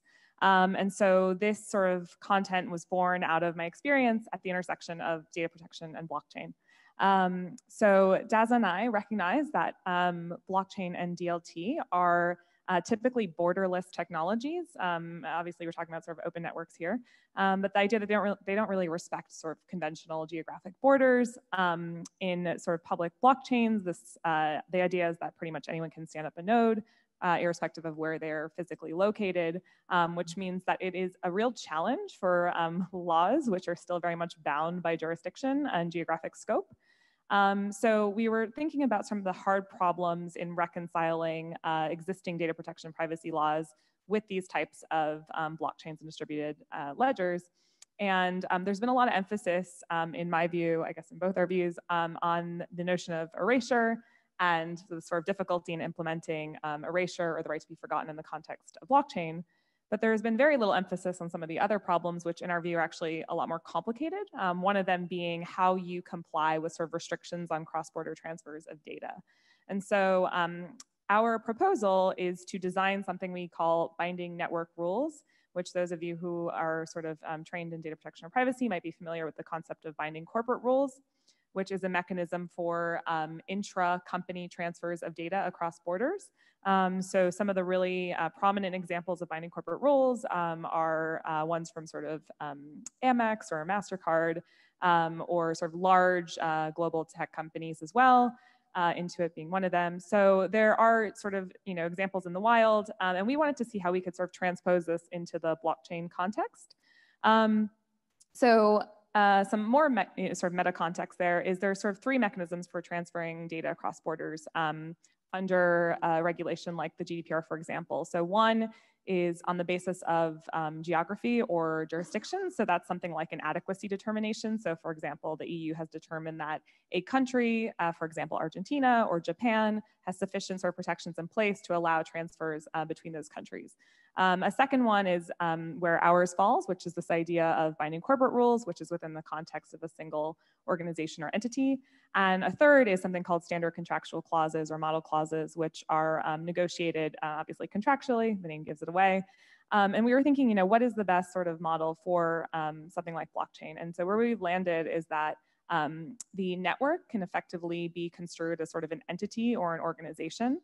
And that transfers of data within that network or organization are effectively intra-company-like transfers. Obviously, there are issues around whether sort of a blockchain network is like a company, and there's some really good research we could bring in there from Oliver Goodenough and others around sort of distributed organizations, which we will do. But so it's just sort of a mental model for how we apply this type of framework. And then we look at how the sort of rules would be designed and how they would be binding and how they would sort of implement core principles, how liability is allocated and all the rest. So that's the sort of background. And Daza, do you want to get into some of the applications? Yep, thank you. And so I found this epiphany of Elizabeth's that binding corporate rules could be extended to something like a distributed network, like a blockchain, and composed legally as binding network rules to be very, very provocative and very interesting, and potentially to be, it will take some work to work out the implementation, but potentially very valuable. And so the conversation that we had that led to the article was putting together kind of like peanut butter and chocolate. So if you say that this concept of binding corporate rules applied to distributed networks as binding network rules is the chocolate, the peanut butter might be an area I used to practice in a lot, which was creating overarching rule sets for commercial networks, so supply chains. It would be called the trading partner agreement, and the umbrella rules or in payment networks. You mentioned Amex. I'm more familiar with Visa, and I've done a couple of payment networks with public and private sector partnerships for like EBT. It would be called the operating rules, would be the umbrella agreement, and then participation agreements for the, like the acquiring bank and the issuing bank and the card holders, that sort of thing. In identity federations, it's the same thing. When you have single sign-on across a bunch of enterprises, there's some sort of trust framework or some overarching agreement and participation contracts that make those rules enforceable. And so just looking at these design patterns, it seemed like one thing that we could talk about modeling and maybe testing a little bit would be structuring these binding network rules against the this general tried and true design pattern. And there's two aspects that we thought would be particularly helpful. One of them is that it architecturally breaks things into 3 layers, and that's good to do things that are modular in the way that Sandy was talking about. One layer is that top layer I mentioned, the sort of community rules, one big set of rules that apply to the entire network. So with the Visa operating rules, I think that's like a 5-volume set that deals with a lot of stuff. The second middle layer are the contracts. Those are just a few pages. So anyone that's ever signed like a cardholder agreement or a merchant agreement so you could process credit cards, no, it's a few pages, and that's the contract that makes the overarching rules enforceable. And then there's this very interesting third layer, and it's the lowest layer of granularity, and that I call the transactional layer. So in a supply chain, it would be like EDI edifact, like here's the transaction code for a quote on for how much I'll sell you 1,000 mops and buckets. Here's the invoice code. Here's the acknowledgement code. Here's the receipt. Here's, we received it at shipping and receiving. It's lots of transactions with credit cards. It's the payment transactions. You're at a point of sale or something like that, and you push the card through. It's a little bit of data, and it's high volume, high velocity. So being able to just think architecturally, break it into these 3 layers and make sure that the network and the data flow support and reflect that, we think is very useful. It's very scalable. The other one is another design concept, which is breaking the 3 key dimensions down so that they're clear and separate and yet aligned. And that's business, legal, and technical.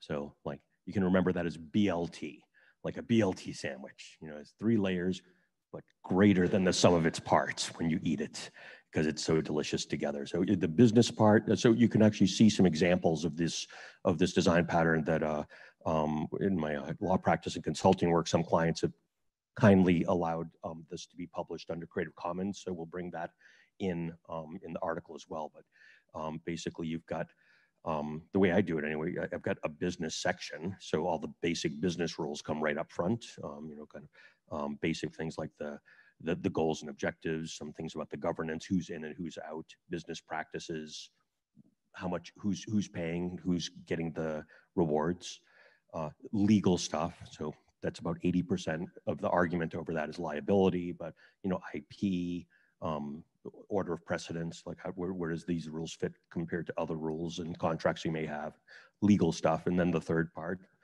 most delightful perhaps, is the technology parts. What are the standards? How do you onboard to the system? What kind of monitoring we're doing? What are the security requirements that we have? And by having kind of a single write down of the business terms, the legal terms, and the technology terms is an opportunity to use like a unified glossary to let people see across those terms, to make sure that there's alignment and harmonization and ultimately integration of the legal part with the business part, really driven by the business part and the technology, so that the legal dimension and the technology dimension are at all times supporting and reflecting the business deal. A lot of times when you lawyer these things, you can come up with a beautiful work of art, we think, 200-page contract, and it just, the engineers and the technologists don't read it.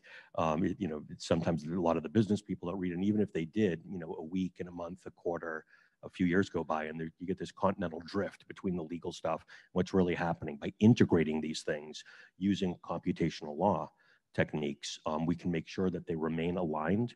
And as you change some things, you get the appropriate changes in all those sections, and you trigger the conversations you have to trigger. So some of the things that happen well that could be a good fit for the concept of binding network rules would be in this insurance space, which is one of the Creative Commons examples that we'll provide, where they stood up an identity federation to make sure that brokers and agents could sign on once, no matter which insurance provider they were using or which product they were using, whether it's home insurance, auto insurance, life insurance, or so forth. And when I helped them write those rules and architect that system, we had business people from all the different providers, the Hartford, Progressive, and others, figure out what the business terms should be. We had legal people from across the organizations, including the vendors and the agents and the brokers, come up with the legal terms. And again, most of that conversation was around the hot potato of liability, and the technology people from all the organizations setting up, like, what are the SAML metadata? How do we connect the endpoints? How do we exchange stuff? How do we migrate from one system to another? So by basically making sure people are on the same page across the organizations participating in the network, and that we have this real well-oiled and continuous conversation between the business people, the legal people, and the technology people, so that the system supports and reflects the understanding is the second design pattern that we'll bring to bear. So that's the basic concept of binding network rules. We've got, this is a beta launch, and so we need to still think through some of the permutations of that. And we wanted to take the opportunity to tell you about our ideas, to hopefully spark some feedback, some questions, and some maybe some further ideas from you all. And you may find yourself credited and attributed with your content being in our paper. So there you have it, binding network rules.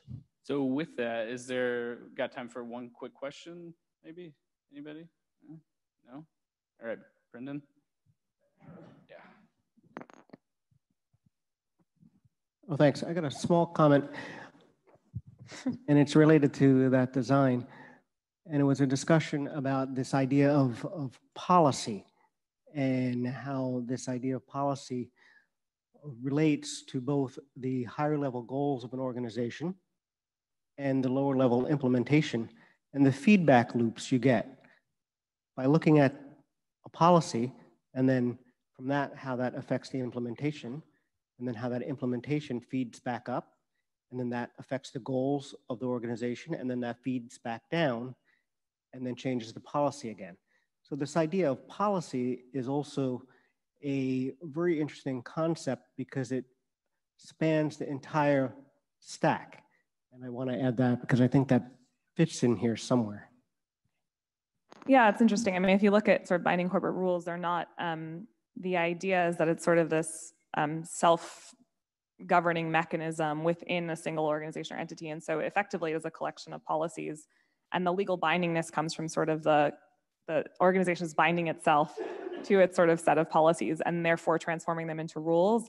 And yes, there's a supervisory mechanism where the relevant sort of, regulatory authority has to actually supervise that the organization is adhering to its own rules. But yeah, I guess that's really, it's an interesting sort of, how does the policy evolve? And this is some of what Daza was talking about, is that what we want to do is not just say, this is sort of analogous to the BCR context, but we want to say, this is how you'd implement it from a technical perspective. So for example, you'd enforce these rules via a smart contract potentially in a DLT or in a blockchain network. So make them actually sort of living rules and policies that are sort of self-executing, if you will. What a world that would be. Great, so thank you very much, Elizabeth. Okay, so now yeah. That was really good. Now I know I'm ready. Okay, so next up we have a great collaborator, Sam Harden. Sam, can you hear us? I can hear you. Can you hear me?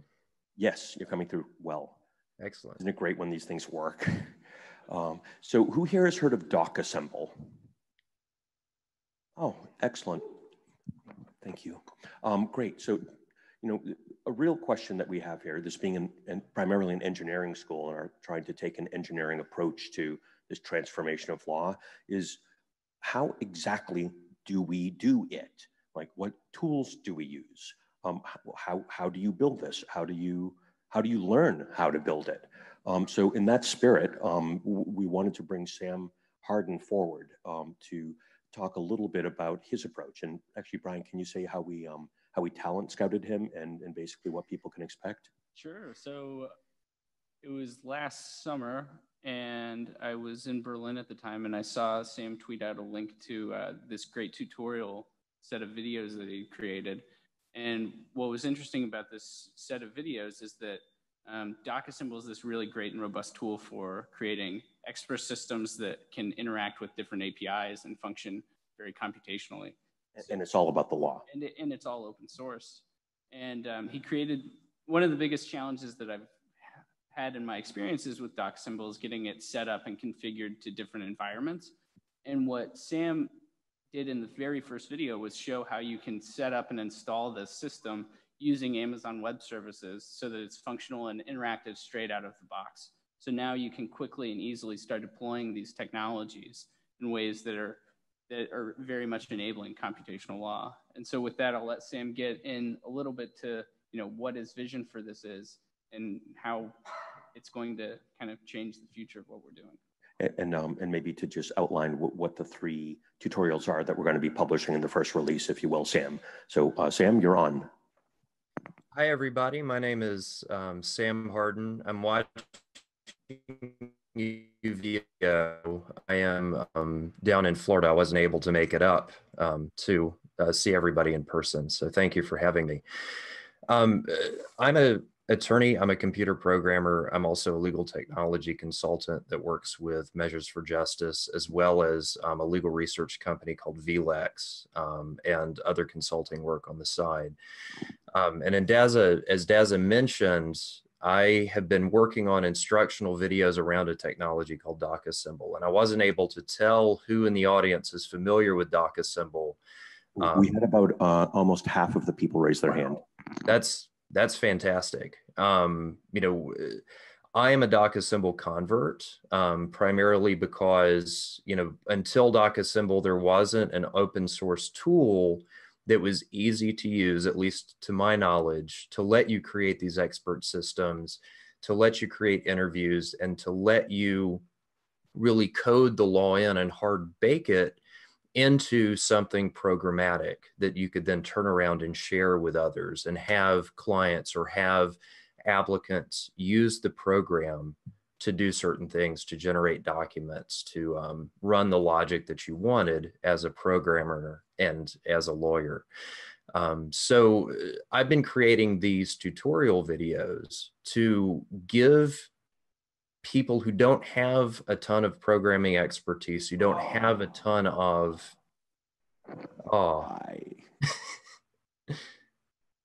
Can you still hear me?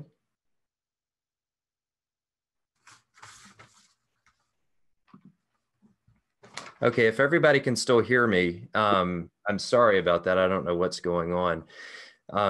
But as I was saying, I wanted to put power in people's hands to be able to run this kind of expert system and toy with it and modify it and use it in any way they wanted to, so that they could do these really cool things and have that power to do these things. In my mind, all of the legal technology tools that I've seen come along are created as scalpels. They do one specific thing. They're, discovery applications, or their AI, research applications or thing like that. They're all walled gardens. DocAssemble's open source. It's a Swiss Army knife in a world of scalpels.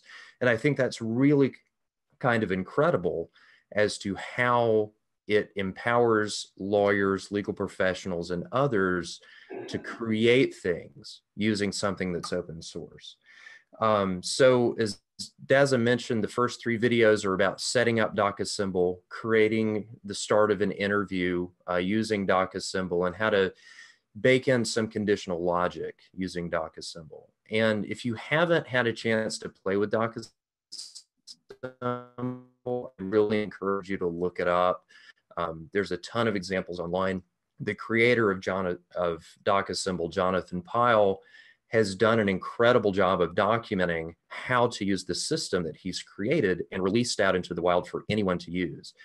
So look it up. DocAssemble is incredibly powerful because it lets you run Python in addition to creating the interviews and using the variables from the interviews as Python variables to run any number of operations. I've worked on projects where, I use docassemble to ingest PDF files, strip the text out of the PDF files, and run them through AI algorithms to classify the text using different legal topics. I mean, that's one of the more complex things that you can do with it, but it's really simple to do it using docassemble. It's quite amazing. So I want to thank y'all for having me. I hope you enjoy the videos, and thank you. Thank you for making them. It made it so much easier to be able to get the environment set up and to do the first couple of things. One of the things we're using it for, by the way, which is in keeping with the theme of our first release, automated legal entities, is to do a short interview with people that want to create an LLC, is our use case. And we basically elicit from them the key information, the name of the LLC, some things about the operating agreement, some other stuff. And then we're able to use docassemble to compile that into the correct filings with the Secretary of State to actually, and then to receive the information back using some little integration we have through the REST API, so you can create the entity. And tomorrow, if anyone's interested in hacking on that, we've got some people flying in to further that prototype, and then to sort of on a cron job do the annual filing, to have listeners for emails if there's notices or things. And then we haven't figured this part out yet, but ultimately we want to include the dissolution of the LLC to kind of wind down the assets and do some of the other stuff that's more complex. But the dream is to completely containerize a legal entity. What is the user interface for that? And how do you manage the document flow and the key events back and forth? We think docassemble can be a major part of that. And we're using Kubernetes and some other technologies as well. And we're building some of our own Python, but it's docassemble in the middle. And we think we're testing it right now, but we think it can provide the key components of a solution. And part of what we're doing with Sam is taking his videos, which they really do speak for themselves, but so that we can contribute something, we're developing little kind of online educational pages so that we're wrapping around the video links to key documents, some checklists and things like that. We've got a complete transcript of everything he said so you can follow along. Sorry? Step-by-step. A step-by-step guide. Before we move to the next author, any questions or comments on docassemble? Because it's so good. Okay, so great. Thanks again for joining us, and thanks for your tutorials. Thank you. Sam.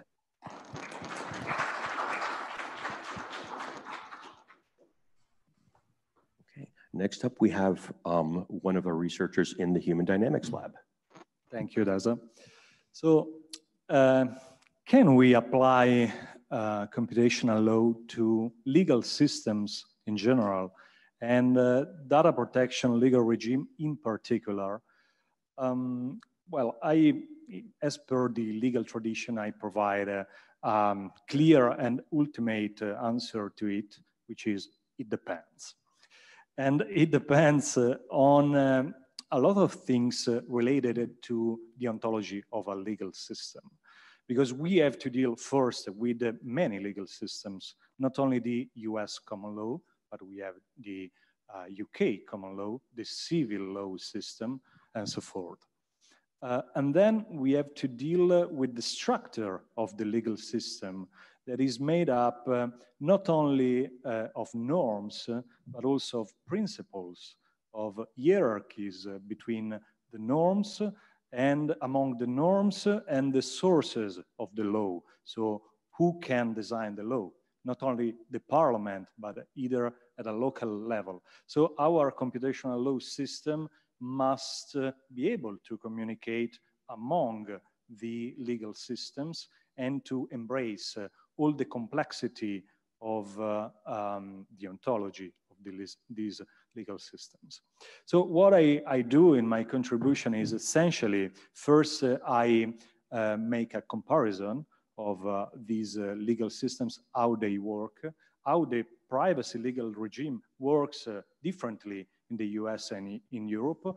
And I want to highlight something that might strike you, but in Europe, we don't own our data. We don't have the property of our data. So just a clue, when you look at the GDPR, don't look at it as we have the property of the data.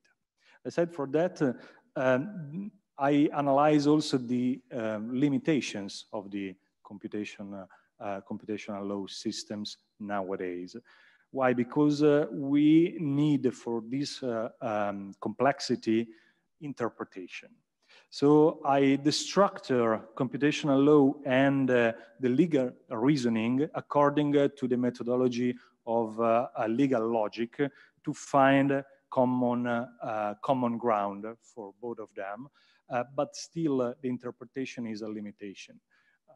So I then try to address this kind of issue with some provocation.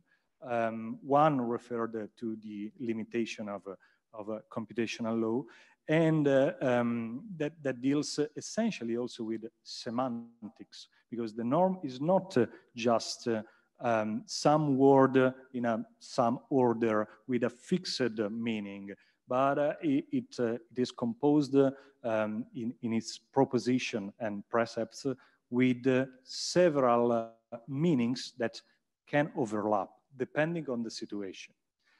So what I propose is to think about legal systems and especially civil law systems as a sort of quantum mechanics realm, because I found many analogies which I believe are even ontological relationship between quantum mechanics and law. And essentially what I state is that if there's such analogy, we might exploit the same laws of quantum mechanics and the same approach to measure the phenomenon with the law. And with this approach, we might be able to understand several phenomena or to predict them in a probabilistic way. I give you an example, the outcome of a jury, because a jury is composed by humans, and humans behave according to several patterns. But they must stick within the framework of the law. And I give you an example of what I mean by the connection between quantum realm and, for instance, data protection. There's an effect in privacy that is called the chilling effect, in which if you are the data subject and you are monitored constantly, you change your behavior. So if we drive along the street and we have the police car behind us, we behave differently. And this is exactly how the observer interact with the observation, with the object of the observation. Last step, I finally connect some other dot, and I try to connect social physics with all these arguments. Why? Because social physics has, I believe, in common with the law, one special characteristics. The norm, this precept, tended to, or wants to modify the human collective behavior. And so does social physics. So I try to describe how it can be used in this kind of system. Thank you. Awesome, thank you. Great. So we had said it's not a deep academic journal, but we do make exceptions. That this, you'll see soon, this article is actually very substantive. And one of the parts that I'm particularly happy about is the term setting. So, you know, these law in general, society in general is so cross-jurisdictional, so cross-boundary, so global now, that just the term setting between civil law jurisdictions and common law jurisdictions and some of the basic dynamics and design patterns for international transactions is one of the strongest contributions in this article. Then the application to computational methods in a privacy context where data is flowing is such a great use case. And then these very MIT, I'd say, where the observations about analogous potential ways to look at it, like as physics at quantum level and at other levels as well, I really think brought it all together. So let me ask, are there any comments or questions on that? Diana. I'm just wondering if you're using Heisenberg principle because it seems so, and transposing back to law. And the second question is most related, there's a lot of people working in usually philosophy, natural language processing on signifiers and so on. One of the problems is when we have a bunch of, I don't know, court decisions, the meanings change across time, but the signifiers are the same. So the temporal networks analysis actually is a tool that we have been using lately, because even Roman law, for instance, is the same, and today is the same, but for instance, a woman is not property, but in the, and keeps. So I just, kind of the input is this to the ideas if you're looking to temporal networks analysis, names in natural language processing. And the second one, if you have the inspiration of Heisenberg principle, because it seems so. Well, I start from the second, yes and no. So I didn't have an inspiration from that. I did have the inspiration from the chilling effect I described. And then I started to think with this kind of quantum mechanics paradigm with a bottom-up approach. And I did find many analogies with what I call the legal entanglement, the quantum legal leap, and so on. It can be described in the law as well. So to answer the first question, essentially, yes, natural language processing is part of my analysis, also because I didn't mention it to sum up everything in a nutshell, but I address also the role of speech interfaces as the future primary tool of interaction between the users or the professional users and a computational law system embedded in it. So that's absolutely part of the deal, because all sticks with the interpretation of the words in the correct meaning in that correct situation. So, do we have time for one more? Brendan. Fascinating. Under civil law, if one doesn't own their data, what do they own? Have you some hour to discuss it? Well, so it's a short question, long answer. In a nutshell, Sandy Pentland. We have licensable personality rights on it, but they are limited by the non-availability of some rights like dignity, freedom, body disposition, and so on. So my understanding of at least the genesis of it is that in Europe you have ownership rights, but not ownership. So ownership rights are rights to have a copy of it, to understand and control the disposition of the data, essentially, right? And so this way of thinking comes from English common law, right? And I believe, I mean, what people tell me is that that's the rights that you have. So you don't actually own it, in part because it's co-created. So like, for instance, cell phone data. Well, you wouldn't have that data unless somebody invested billions of dollars to put up cell phones and provide you that service. Okay, so there's some argument about co-ownership there. And it's a question of what are the rights on the two sides. At least that's my understanding. As I said, I'm not a lawyer.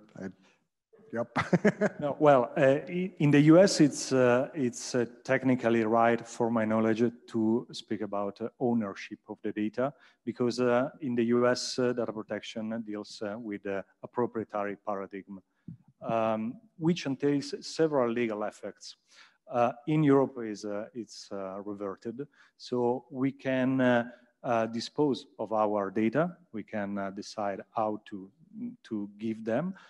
But the data are protected by others' principle. It's true that on the same kind of data, of the same data, there can be some plurisubjective right. So we don't speak about co-ownership, but plurisubjective rights, which means, for example, my DNA is not only mine, but provides information of my parents too. So it's a plurisubjective data.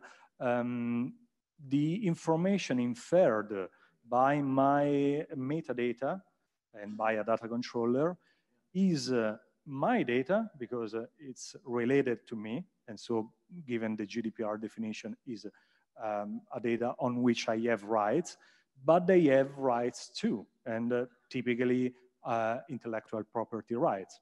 So there's a conflict. And that's why I claim we will always need an interpretation because law is also about conflicts among rights, principles, interests, and so on.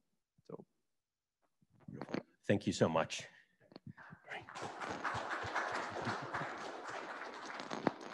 Great. And so we promised you complex, digital, automated, autonomous organizations. And John Clippinger is going to deliver on that. Put this into context. It's really great to be here for this, the formation of this journal. 15 years ago, I was at the Berkman Center before. It was the Berkman Klein Center. And we set up something called the Law Lab. We did Wilson Sonsini's term sheet, made it in, put in list programs and tied it into in cap tables and provided genetic algorithms to evolving contract laws. So see things happening. And then that was sort of an odd thing to do.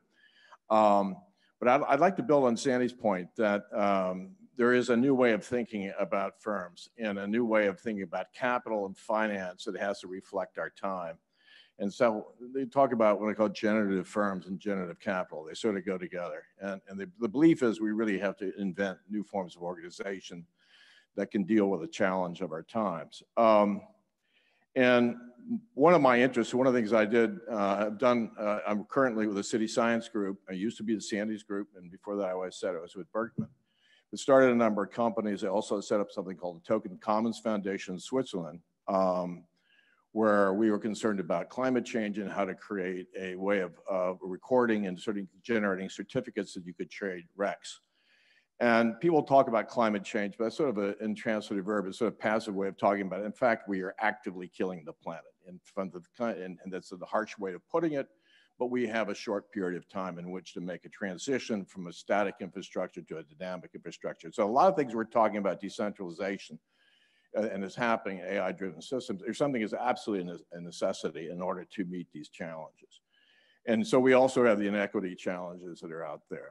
And this is in results happening around the world. We're seeing the systemic changes. We're seeing a change, just as you went from feudalism to market-based economies, we're moving out of market-based economies. We're reorganizing ourselves in very fundamental ways with very strong consequences. And part of that, in my belief, is that we got to design things that are not against nature, but of nature, that reflect natural principles and biologics and how they organize themselves. And actually, that's much more adequate, it's much more sophisticated system designs than the mechanical designs that we've lifted from basically the 17th century. Trickle down doesn't work. So we really have to, I think that's a recognition. We have our structure of how we organize our society and look at how we invest capital. You say, okay, we make a mess of things, but then we'll set up a nonprofit and we'll have some mechanism of redistribution. But the argument here is that we really have to build things that are designed to make these changes. And so the carbon caps don't work. It's having a life of its own. And so what I would argue, there's a need to be an end to extractive capitalism. That the idea of a third party makes an investment and take the money out of the system and then it accrues to a special group. And that capital dominates the whole allocation of resources in order to maximize returns for a small group. That is a fundamental principle that creates externalities. It doesn't work. That's why we're in the crisis that we have both with the climate and our social inequities. Part of this is rethinking sort of what universal human rights are. There's a notion of positive rights. And they're different than how the US Constitution is done. And actually working with South Africa, they have a very advanced constitution where they talk about positive rights. So people have a right to housing, they have a right to health care, and it's the obligation of the government to do that, and the government can be sued if it doesn't do that. So this is organized around outcomes. It's not just a process. You're designing systems to achieve certain outcomes, and you evaluate the system in terms of how well it achieves that outcome.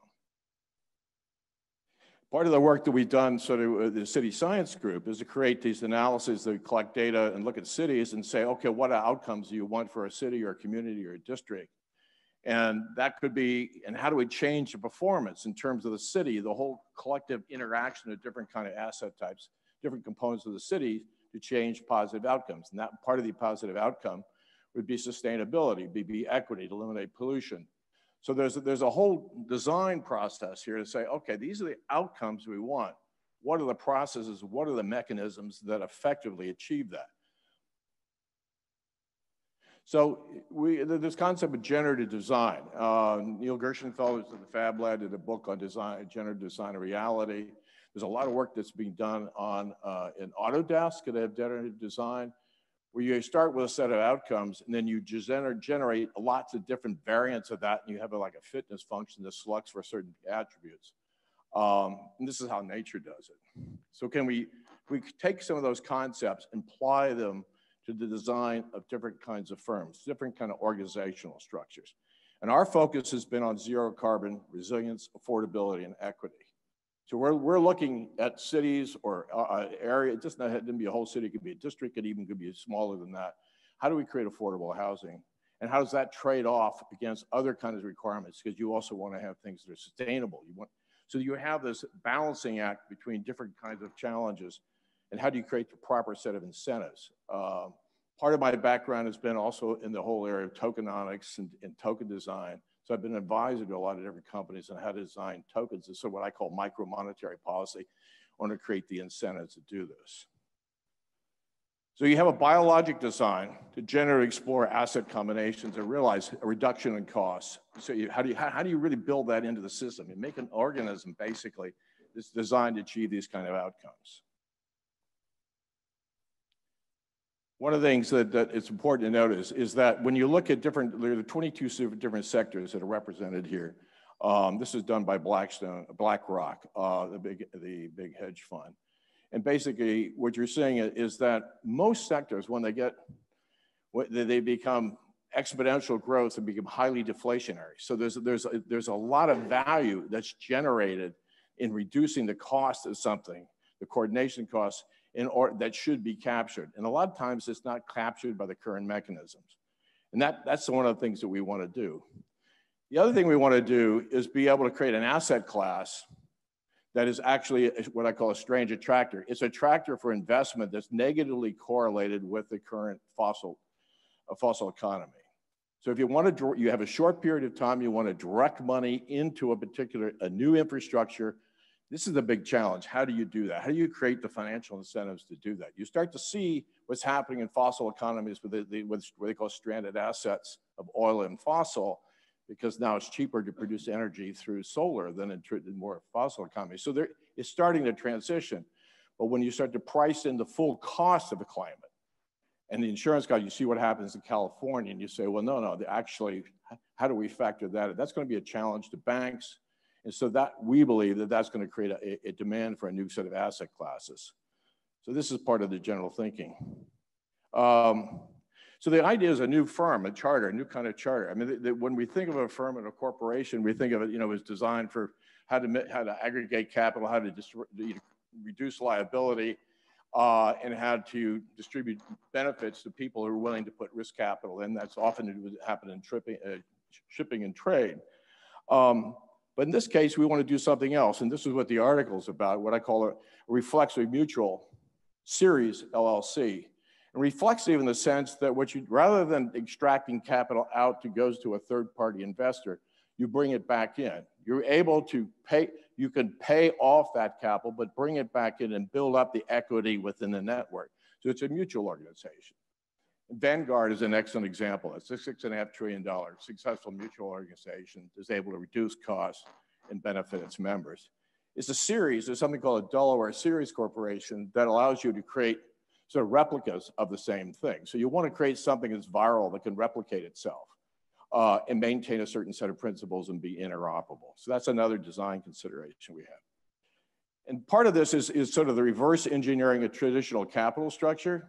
So I say one of the things I've been involved in designing tokens and utility tokens, security tokens, and how do you have the regulations that surround that. It's still very murky right now. But if you look at the capital structure and how different kinds of assets are described, you can sort of reverse engineer those, not to the benefit of the third party, the outside investor, but to the mutual organization itself. So we actually have a platform in which we're doing this. It was designed for compliance and regulation of security tokens, but you can turn it on its head and have a different set of permissions around that. Yep. There's another one in there. Oh, here we go. So part of this idea is to mimic biology and basically what I call sort of metabolic capitalism or catalytic capitalism. So there's work that's done in complexity sciences about applying ideas that are used in what they call autocatalytic sets, that things in combination create greater value than isolation. So that's what we think is that you don't look at just one asset class. You can look at, say, at housing. Housing and combined with mobility, combined with 5G, together create greater value than when seen by themselves. So somehow this is not cooperating here. But the end game here is be able to create sort of local currencies that reinforce the value proposition of the particular mutual organization. So that's in essence the concept. We're implementing it. There's a project in South Africa, in Cape Town, that has properties that we're going to explore this idea of how do you achieve positive rights to this kind of organizational structure and capital structure. Wow. Okay, John Clippinger. Wait, not so fast. I would keep holding that. Any questions or feedback on that one? Reflexive, adaptive, really mutual, born, serious organization, digital. Right? Okay, so here's a hand. Brian, you're listening. Can you just say a little bit more about the Cape Town project? It sounds... Yeah, there's a developer in Cape Town, is also an investment company that has bought a number of properties there. And his view is that you have a post-colonial society that has huge inequities.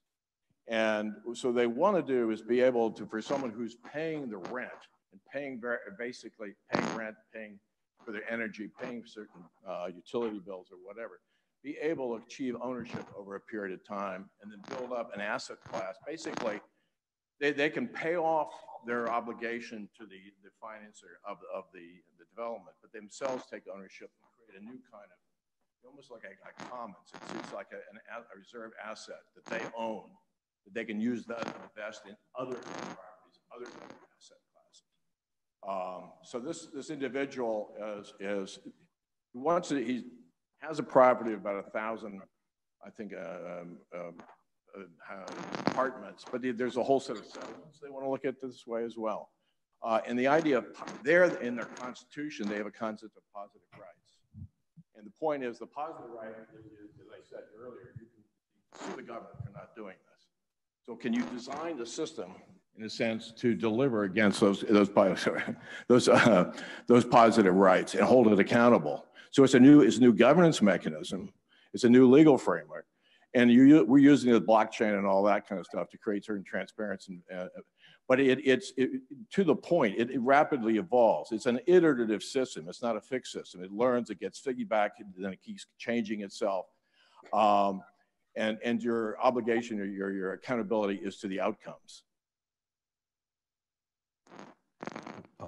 Brendan Marr. John, that hits the nail on the head. Really tremendous stuff. I just wanted to make a comment, and it's that, yes, this is all around the rubric of a circular economy. But what's really interesting here is to put a slightly different spin on it. Essentially, the notion that you are your own currency, you are your own coin, right? Think about that, right? Paying into your own system. generating your own asset for whatever you need and then paying back into it changes the dynamics of everything. Yeah, just to add to that, one of the slides didn't come through. I don't know what happened, but there's a whole idea of being able to create digital twins. There's a group called Versus that allows you to, it's amazing stuff. Be able to, through machine learning, recognize objects and give those objects, they'll have wallets and identities and they have permissions and they have spatial contracts that govern them. So you have this digital overlay in which you can then have your governance and you can govern different kinds of physical activities around that. So that, and it also has with it a DID, decentralized identity within it. So you're collecting data, you're creating a governance mechanism, but you're not violating the privacy. It's a very powerful technique. Okay, here. Thank you, John. One more. So we're working hard to engineer, the mechanics of completely digital organizations. And then as we get better at that, it raises the question, and what would you do with them in a digital economy? Here, that's one vision. So next up, we have a professor of law, Colin Starger, who's written another, I'd say, very interesting crossover article between something that could easily be published in a traditional law review, and yet also is very much not only data-driven in its observations, but also has data directly embedded in it. And so it's exactly the shape of the type of publication that we seek. And his points of view are also very provocative. So, Colin, if you could introduce yourself and give us a flash talk on your article. Great. Can you hear me? Yes, you're coming through loud and clear. Okay, perfect. Thank you, Daza, and thank you, Brian, for organizing this. I'm sorry, folks, that I can't be in the room with you, although this is quite an interesting experience to see my giant face up there in the room some miles away.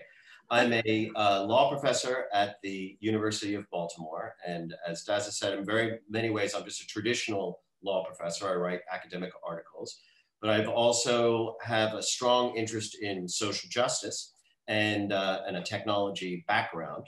And my idea for this article was to write something that I was calling a mobile native, or we can otherwise think of it as a responsive law review article, based on an original data set that itself would be open for further analysis. And substantively, the article arises out of my work in the trenches of Maryland's pretrial justice system. So for 3 years, I ran the pretrial justice clinic here at the University of Baltimore. And that worked with our state public defender, the Office of the Public Defender, to challenge cases in which indigent defendants had not achieved pretrial release. They'd been detained prior to their trial.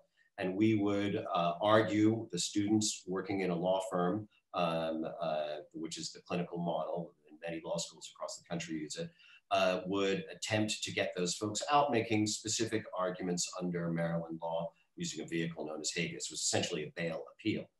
But based on that work, I saw a lot of alarming things, and I realized that there was a need for an academic treatment. And the descriptive thesis of my argument is that the presumption of innocence is dead in the pretrial context, and that we should be very alarmed about this. And the data that support my conclusion come from a massive database of scraped Maryland court records. And I analyzed this data to look at a phenomenon of what's known as nolle prosequi, or null pros, or simply the dropping of charges. So it's a Latin term, null pros, which is recorded when the prosecutor opts, rather than to proceed with charges that were brought after an arrest or after an indictment, to drop them.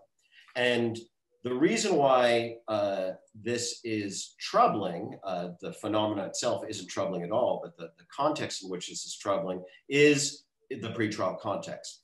And what happens, just by way of background for those of you that don't know, if you are arrested and charged with a crime, very quickly you will go before a judge, and that judge will determine whether or not you are going to be released prior to your trial date or detained prior to your trial date. Many people are familiar with bail. You pay a little bit of money, and then if you return, you get your money back. Many people have heard about how unfair that is to poor people, unaffordable bails, and there's a lot of motion around the country, a lot of litigation that's been going on challenging that. But there's also a category of held without bail. So basically you can be held without bail, you can be released on a bail, which you may or may not make, or you can be released. And the problem is that many, many people are detained prior to trial. And just to be clear, prior to trial, under the eyes of the law, you are presumed innocent.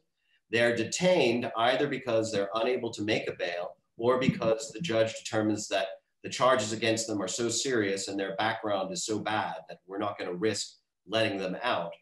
And then after 30 days, a month, 2 months, 3 months, all of the charges are dropped and they're released from jail, having served all of that time for absolutely no point, and they're not reimbursed for that in any way. Their lives are hugely disrupted. The lives of people around them that depend on them are hugely disrupted, and it's all for naught. The presumption of innocence that they were always sort of wrapped in proved to be true because the charges were dropped. Now, we saw this anecdotally in our practice a lot, and our practice began to look at how widespread the problem was when we were formulating challenges. But from the academic perspective, from the perspective that I was wrapping into this article, I focused my research on the 4 largest counties in Maryland from the years 2013 through 2017 inclusive, so that's 5 years, and 167,000 cases that moved through the district courts. And you should know that in 60% of those cases, 60% of the 167,000 cases, every single one of the charges was null prost. So the cases were dismissed in their entirety. And for a subset of about 12,000 people over 5 years, not only were all of their charges dropped, but they were in jail the entire time while their charges were pending. The total was 1,486 years of what I call unnecessary incarceration. That was the total shared between those 12,000 people, approximately 12,000 people. On average, they served 46 days before they were released with all of those charges dropped, and the median was about 39 days. So that's a serious disruption. There's every reason to believe, or so I argue, that the problem is not isolated to Maryland, and the article kind of explains why this is the case, and there's plenty of visualizations. So I should say that I undertook, something unusual for a law professor, I suppose, is that I undertook this analysis using a SQL database, which I then imported into Python and rolled into a Flask app and did all these little things that with the idea of it being a mobile native law review article. But with that sort of techie angle to it put to the side, the second part of the article is more classic normative scholarship. And I argue why this outcome of having so many people incarcerated pre-trial really for no reason and defying what the presumption of innocence should mean can be blamed on a case called Bell v. Wolfish. So hence the title of the article, The Argument That Cries Wolfish. And without getting into the doctrine too much, essentially there was dicta in that Supreme Court case that suggested that the presumption of innocence did not apply pre-trial. And it suggested that the presumption of innocence was merely a way of allocating the trial burden, the prosecutor's burden to prove every element of the crime beyond a reasonable doubt. And for a number of reasons, I argue that was wrong to begin with and is wrong now, not the least of which was that that was decided in the era before plea bargaining pretty much defined what happens in terms of trial outcomes, and in which a trial was much more frequent. It was before the era of mass incarceration, and it was before this era that we're seeing of these mass null proseq. So that's the gist of the article. I'm super excited that this is going to be part of the MIT's Computational Law Report. And I hope that it makes a contribution that can help bring some traditional law review type scholarship in with this extremely innovative form that Brian and Daz are pioneering. So thank you. Excellent, thank you. Yeah, so justice, can it be quantified? Well, here's one way it can be, or perhaps injustice is what we're really quantifying here. And did you hear that part about the over 100,000 cases that he was able to wrangle ultimately into SQL and then refactor into Python? And those flash gaps he talked about are part of how we're producing this media. So you'll be able to see the data and sort of explore the data a little bit embedded right within the articles. Yep, and then we're also going to be staging the data as well in a public-facing GitHub repository after the article comes out, so that people can explore it and figure out, deeper insights, deeper meanings, and we can use this as kind of like a springboard into a more advanced dialogue about what the data can do to compute the law so that it's more fair to everybody. So, so one question I have. I'm going to use my imaginary gavel. Would there be any objection here to our extending the adjournment from 12 p.m. to say 12:10 p.m.? And you'd be, okay, good, I wasn't sure with that. Okay, so hearing no objection, by unanimous consent, we will adjourn at 12:10. And is there any questions or feedback for Colin while we have him? How much does everybody love what Colin's doing? A lot. Yeah, here we go. Beautiful. Thank you so much, Colin, for your work and for joining us for the inaugural issue. Thank you. And so next up, our last author, we have a lot more content. You could read all about it here, but the last author we have to talk about the most recently accepted content is Professor Jonathan Askin. Thanks, Daza. And I promise I'll be very quick, especially since we heard Daza speak this morning of peanut butter and chocolate combining in his BLT analogies to legal tech. In any case, I got to tell you, I've been an academic for 12 years, and I've mostly been shiftlessly waiting for a publication like this. I hate the vortex, the black hole that is legal academic scholarship. I think it's a monumental waste of our time and energy, and it gets read by 3 subject matter experts, and then it dies in the vortex. The fact that something like this now exists is sort of a dream come true for me. I can't tell you how many ideas are percolating in my head about things I want to write specifically for this publication and not for any of the other legal journals out there. The fact that we have this opportunity to cross-pollinate with technologists, with business people, with scientists, with policymakers is the scenario I envisioned when I started teaching and thought this would be the kind of stuff I should and could be writing. In fact, 2 years ago, Daza and I and some others were instrumental in launching the Computational Law and Blockchain Festival. And out of that grew Stanford's Computational Law and Blockchain Journal, which I thought was going to be something more like this. But frankly, it is another one of the legal academic journals that is designed and geared mostly for legal academics. I love the fact that this is reiterative, that this allows for multimedia capabilities, most of which are beyond my abilities, but certainly not among the abilities of the rest of the folks in the room. So the first piece we were thinking about doing, so my students and I have been brainstorming to figure out how we can contribute effectively. In fact, my students and I were the legal counsel to establish the computational law report. And we had fiddled with all sorts of newfangled DAOs and Vermont BBLLCs and platform cooperative mechanisms. We sort of overthought everything and decided at this point, let's put a stake in the ground and make sure that there is a structure today for the MIT Computational Law Journal. So we're a simple Massachusetts LLC. I mean, somewhat embarrassed to say, but at least it's a placeholder structure to allow Daza and Brian to take in proceeds and get the thing launching with some liability protection at least. So we thought the first interesting piece for us to write for the first issue would essentially be a short piece on using legal automation tools to set up a computational law report. So it's sort of a meta self-reflexive piece on the processes we went through and the tools we've experimented with. And frankly, 12 years of learning by my part on how to engage students to become digital attorneys, and to what extent do you allow them to use automation tools? Do you allow them to get behind paywalls? Do you allow them to experiment with new corporate structures for innovative clients? So our piece is going to be sort of our thinking and rationale as we help these folks as legal support for this innovative sort of journal. It might be a little bit sort of lighthearted and tongue-in-cheek, but the goal is to have something there for the first issue on the processes of automating a journal such as this. Indeed. Thanks, Jonathan. And thanks for helping us set up the LLC.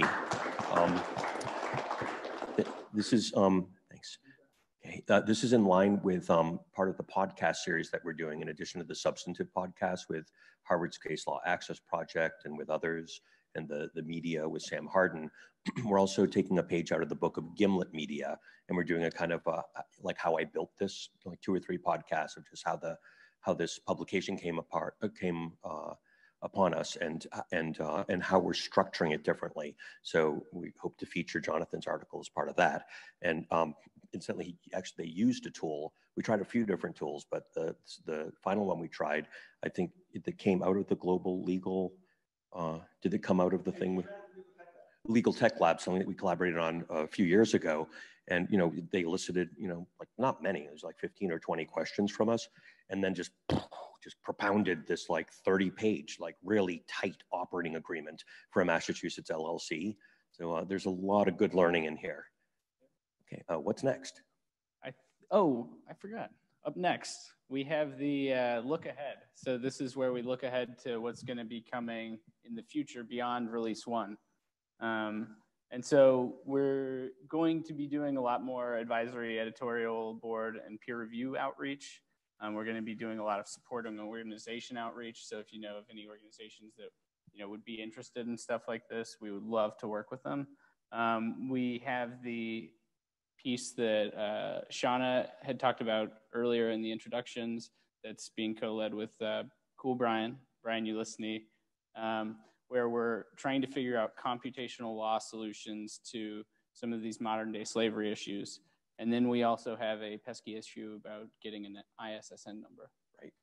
All that more. So all of our data is going to have it's DOI. Yep. With the ISSN. So it'll actually, the data sets as well as the articles and the applications will all show up in ways that actually make sense for citation and within law reviews and publishing. And so in this way, we can actually begin to cite to data science in an appropriate way that you could include in a blue book cited law review article, or for that matter, filings with a court, or just for your academic enjoyment. Yep. And then moving on beyond that, for our second release, which is going to be first half of 2020, we're talking about this idea of opening up information, standardizing that information, and figuring out how to derive more utility from the information so it exists more than just something like a paper might, for example. We want to really focus on this transition from not just digital, but from paper to computational.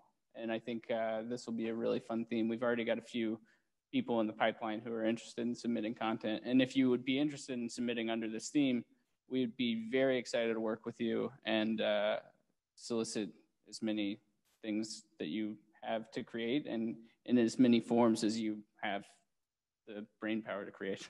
Indeed. Could you pull up the PubPub site so we can close? Oh, yeah. Great. So, this idea for a computational law report actually did start a couple of years ago with a brainstorm that Jonathan mentioned with Legal Hackers, our favorite group, civic hacking group, as part of the inaugural Computational Law and Blockchain Festival, which is now in its 3rd year. We had an idea of growing 3 publications from that. One at Stanford focused on blockchain law and policy, one here at MIT focused on computational law, and one at Berkeley at Bolt that was going to be more privacy focused. So we talked about that. Stanford, they're so good at startups at Stanford. They actually got it up and running, and they're about a year ahead of us. They've been very helpful with us in advising us from their experiences and helping us get up and running. We hope to bring Bolt up and running next.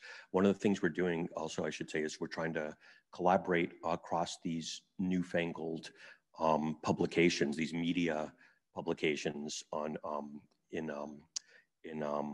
a new way of using a common tag set. So there's already 2 or 3 issues of the Stanford Law Journal of Blockchain Law and Policy. We'll have our first one released in early December, as Brian said, and we've had conversations with the editors of the Crypto Economic Systems Journal here in DCI. Digital Currency Initiatives publication, Stanford and ours, so that we have basically a common, we have like a collaborative document where we're making sure the keywords and the tags for articles, we're just using the same superset of tags. And we're working with our platform, which is called PubPub. It's an open source publishing tool where we're publishing all of our publications. It's sort of like Medium, but even more featureful for this deeper type of publication, to enable it so that for our, like I guess I call it federated or journals, that when you click on one of those tags, all of the articles across our journals that are tagged with that term will show up. So we hope that this will be one of the ways that we can break down those barriers and help to facilitate and catalyze idea flow. So we promised also a beta launch. This is not public yet because we do want to get a round of edits, but if you click on one of these, we in fact have the now current drafts of all of the content online. You can't see it in the public view, but if you log in with Brian's ID or my ID, you can actually see all the content. So ta-da, we're not lying, it's really here. Yep, and let me get to one of the videos because those are probably on the more functional side, but PubPub, one of the nice things about it is that it allows for iframe. So we can just plop the YouTube videos in there. We can plop the Flask apps in there so that we can actually get more utility than you would be able to out of just something that's stuck in paper. And so that's really exciting to us. Indeed. And so while the idea for this started a couple of years ago, at that point, the computational law team at MIT was pretty small. I was the only main person, and there was a few other sort of visitors. What happened that was different was in our annual computational law course this past year, Brian Ulisny and many other people, TMA and Brian Wilson, Camila, Brendan, and many other people that aren't here, we got together and we're talking about it. We just said to ourselves, well, why don't we just do it? Like, let's just make it almost like a class project, and we rapid prototype something on PubPub. I guess, thank God, none of that content from that 2-hour jam session has survived, but it did take a page out of this legal hacking book and the MIT hacker ethic of let's do something quick and iterate it over time. And I just want to really underscore the primary role that Sandy had by providing leadership and space and some resources, and partners like Thomson Reuters Lab and Cool Brian and others around the world who came forward to give us good ideas and to make things like coffee available. And most especially Brian Wilson, who basically has paused his previously scheduled life in Kansas City and moved to Boston, and who's done the lion's share of the work putting all of this together. So if you'd please join me in taking a moment to recognize and thank Brian Wilson. Thank you. And I'd also like to take a moment to thank Daza as well. Without getting connected with him 4, 5, 6 years ago now, there's no way that I would be here, and I don't think there's any way that something like this would be even possible. So let's give Daza a round of applause for enabling this idea. Enabler in chief. Ask my family. And with that, I've pulled up one of the PubPub pages that we haven't made public yet. It's a lot of pubs in one sentence. Oh yeah. But no, so we're going to be having the 2020 IAP Computational Law course this January. I think the dates that we settled on are the 7th, 8th, and 9th. Yep. And we will be posting a sign-up form so that if you want to access that virtually, you will be able to. So one of the things that we like about the course is it's also digital first, so that everybody from around the world can be involved, so that their voices can be heard, and so that we can collaborate with people in places like Hong Kong and all these different parts of the world. Portugal, Diana, who's also in our course and has been a major help all around the world. And let me see, I think that's. And so if you want to know how to sign up and find out more, law.MIT.edu. And for the launch in December, we'll be pointing law.MIT.edu to this beautiful pub site. And so I want to thank everybody for coming. Thank you for the support. Thank you for making this possible. So let's engineer the law. Let's hack the law together. Thanks. We're here.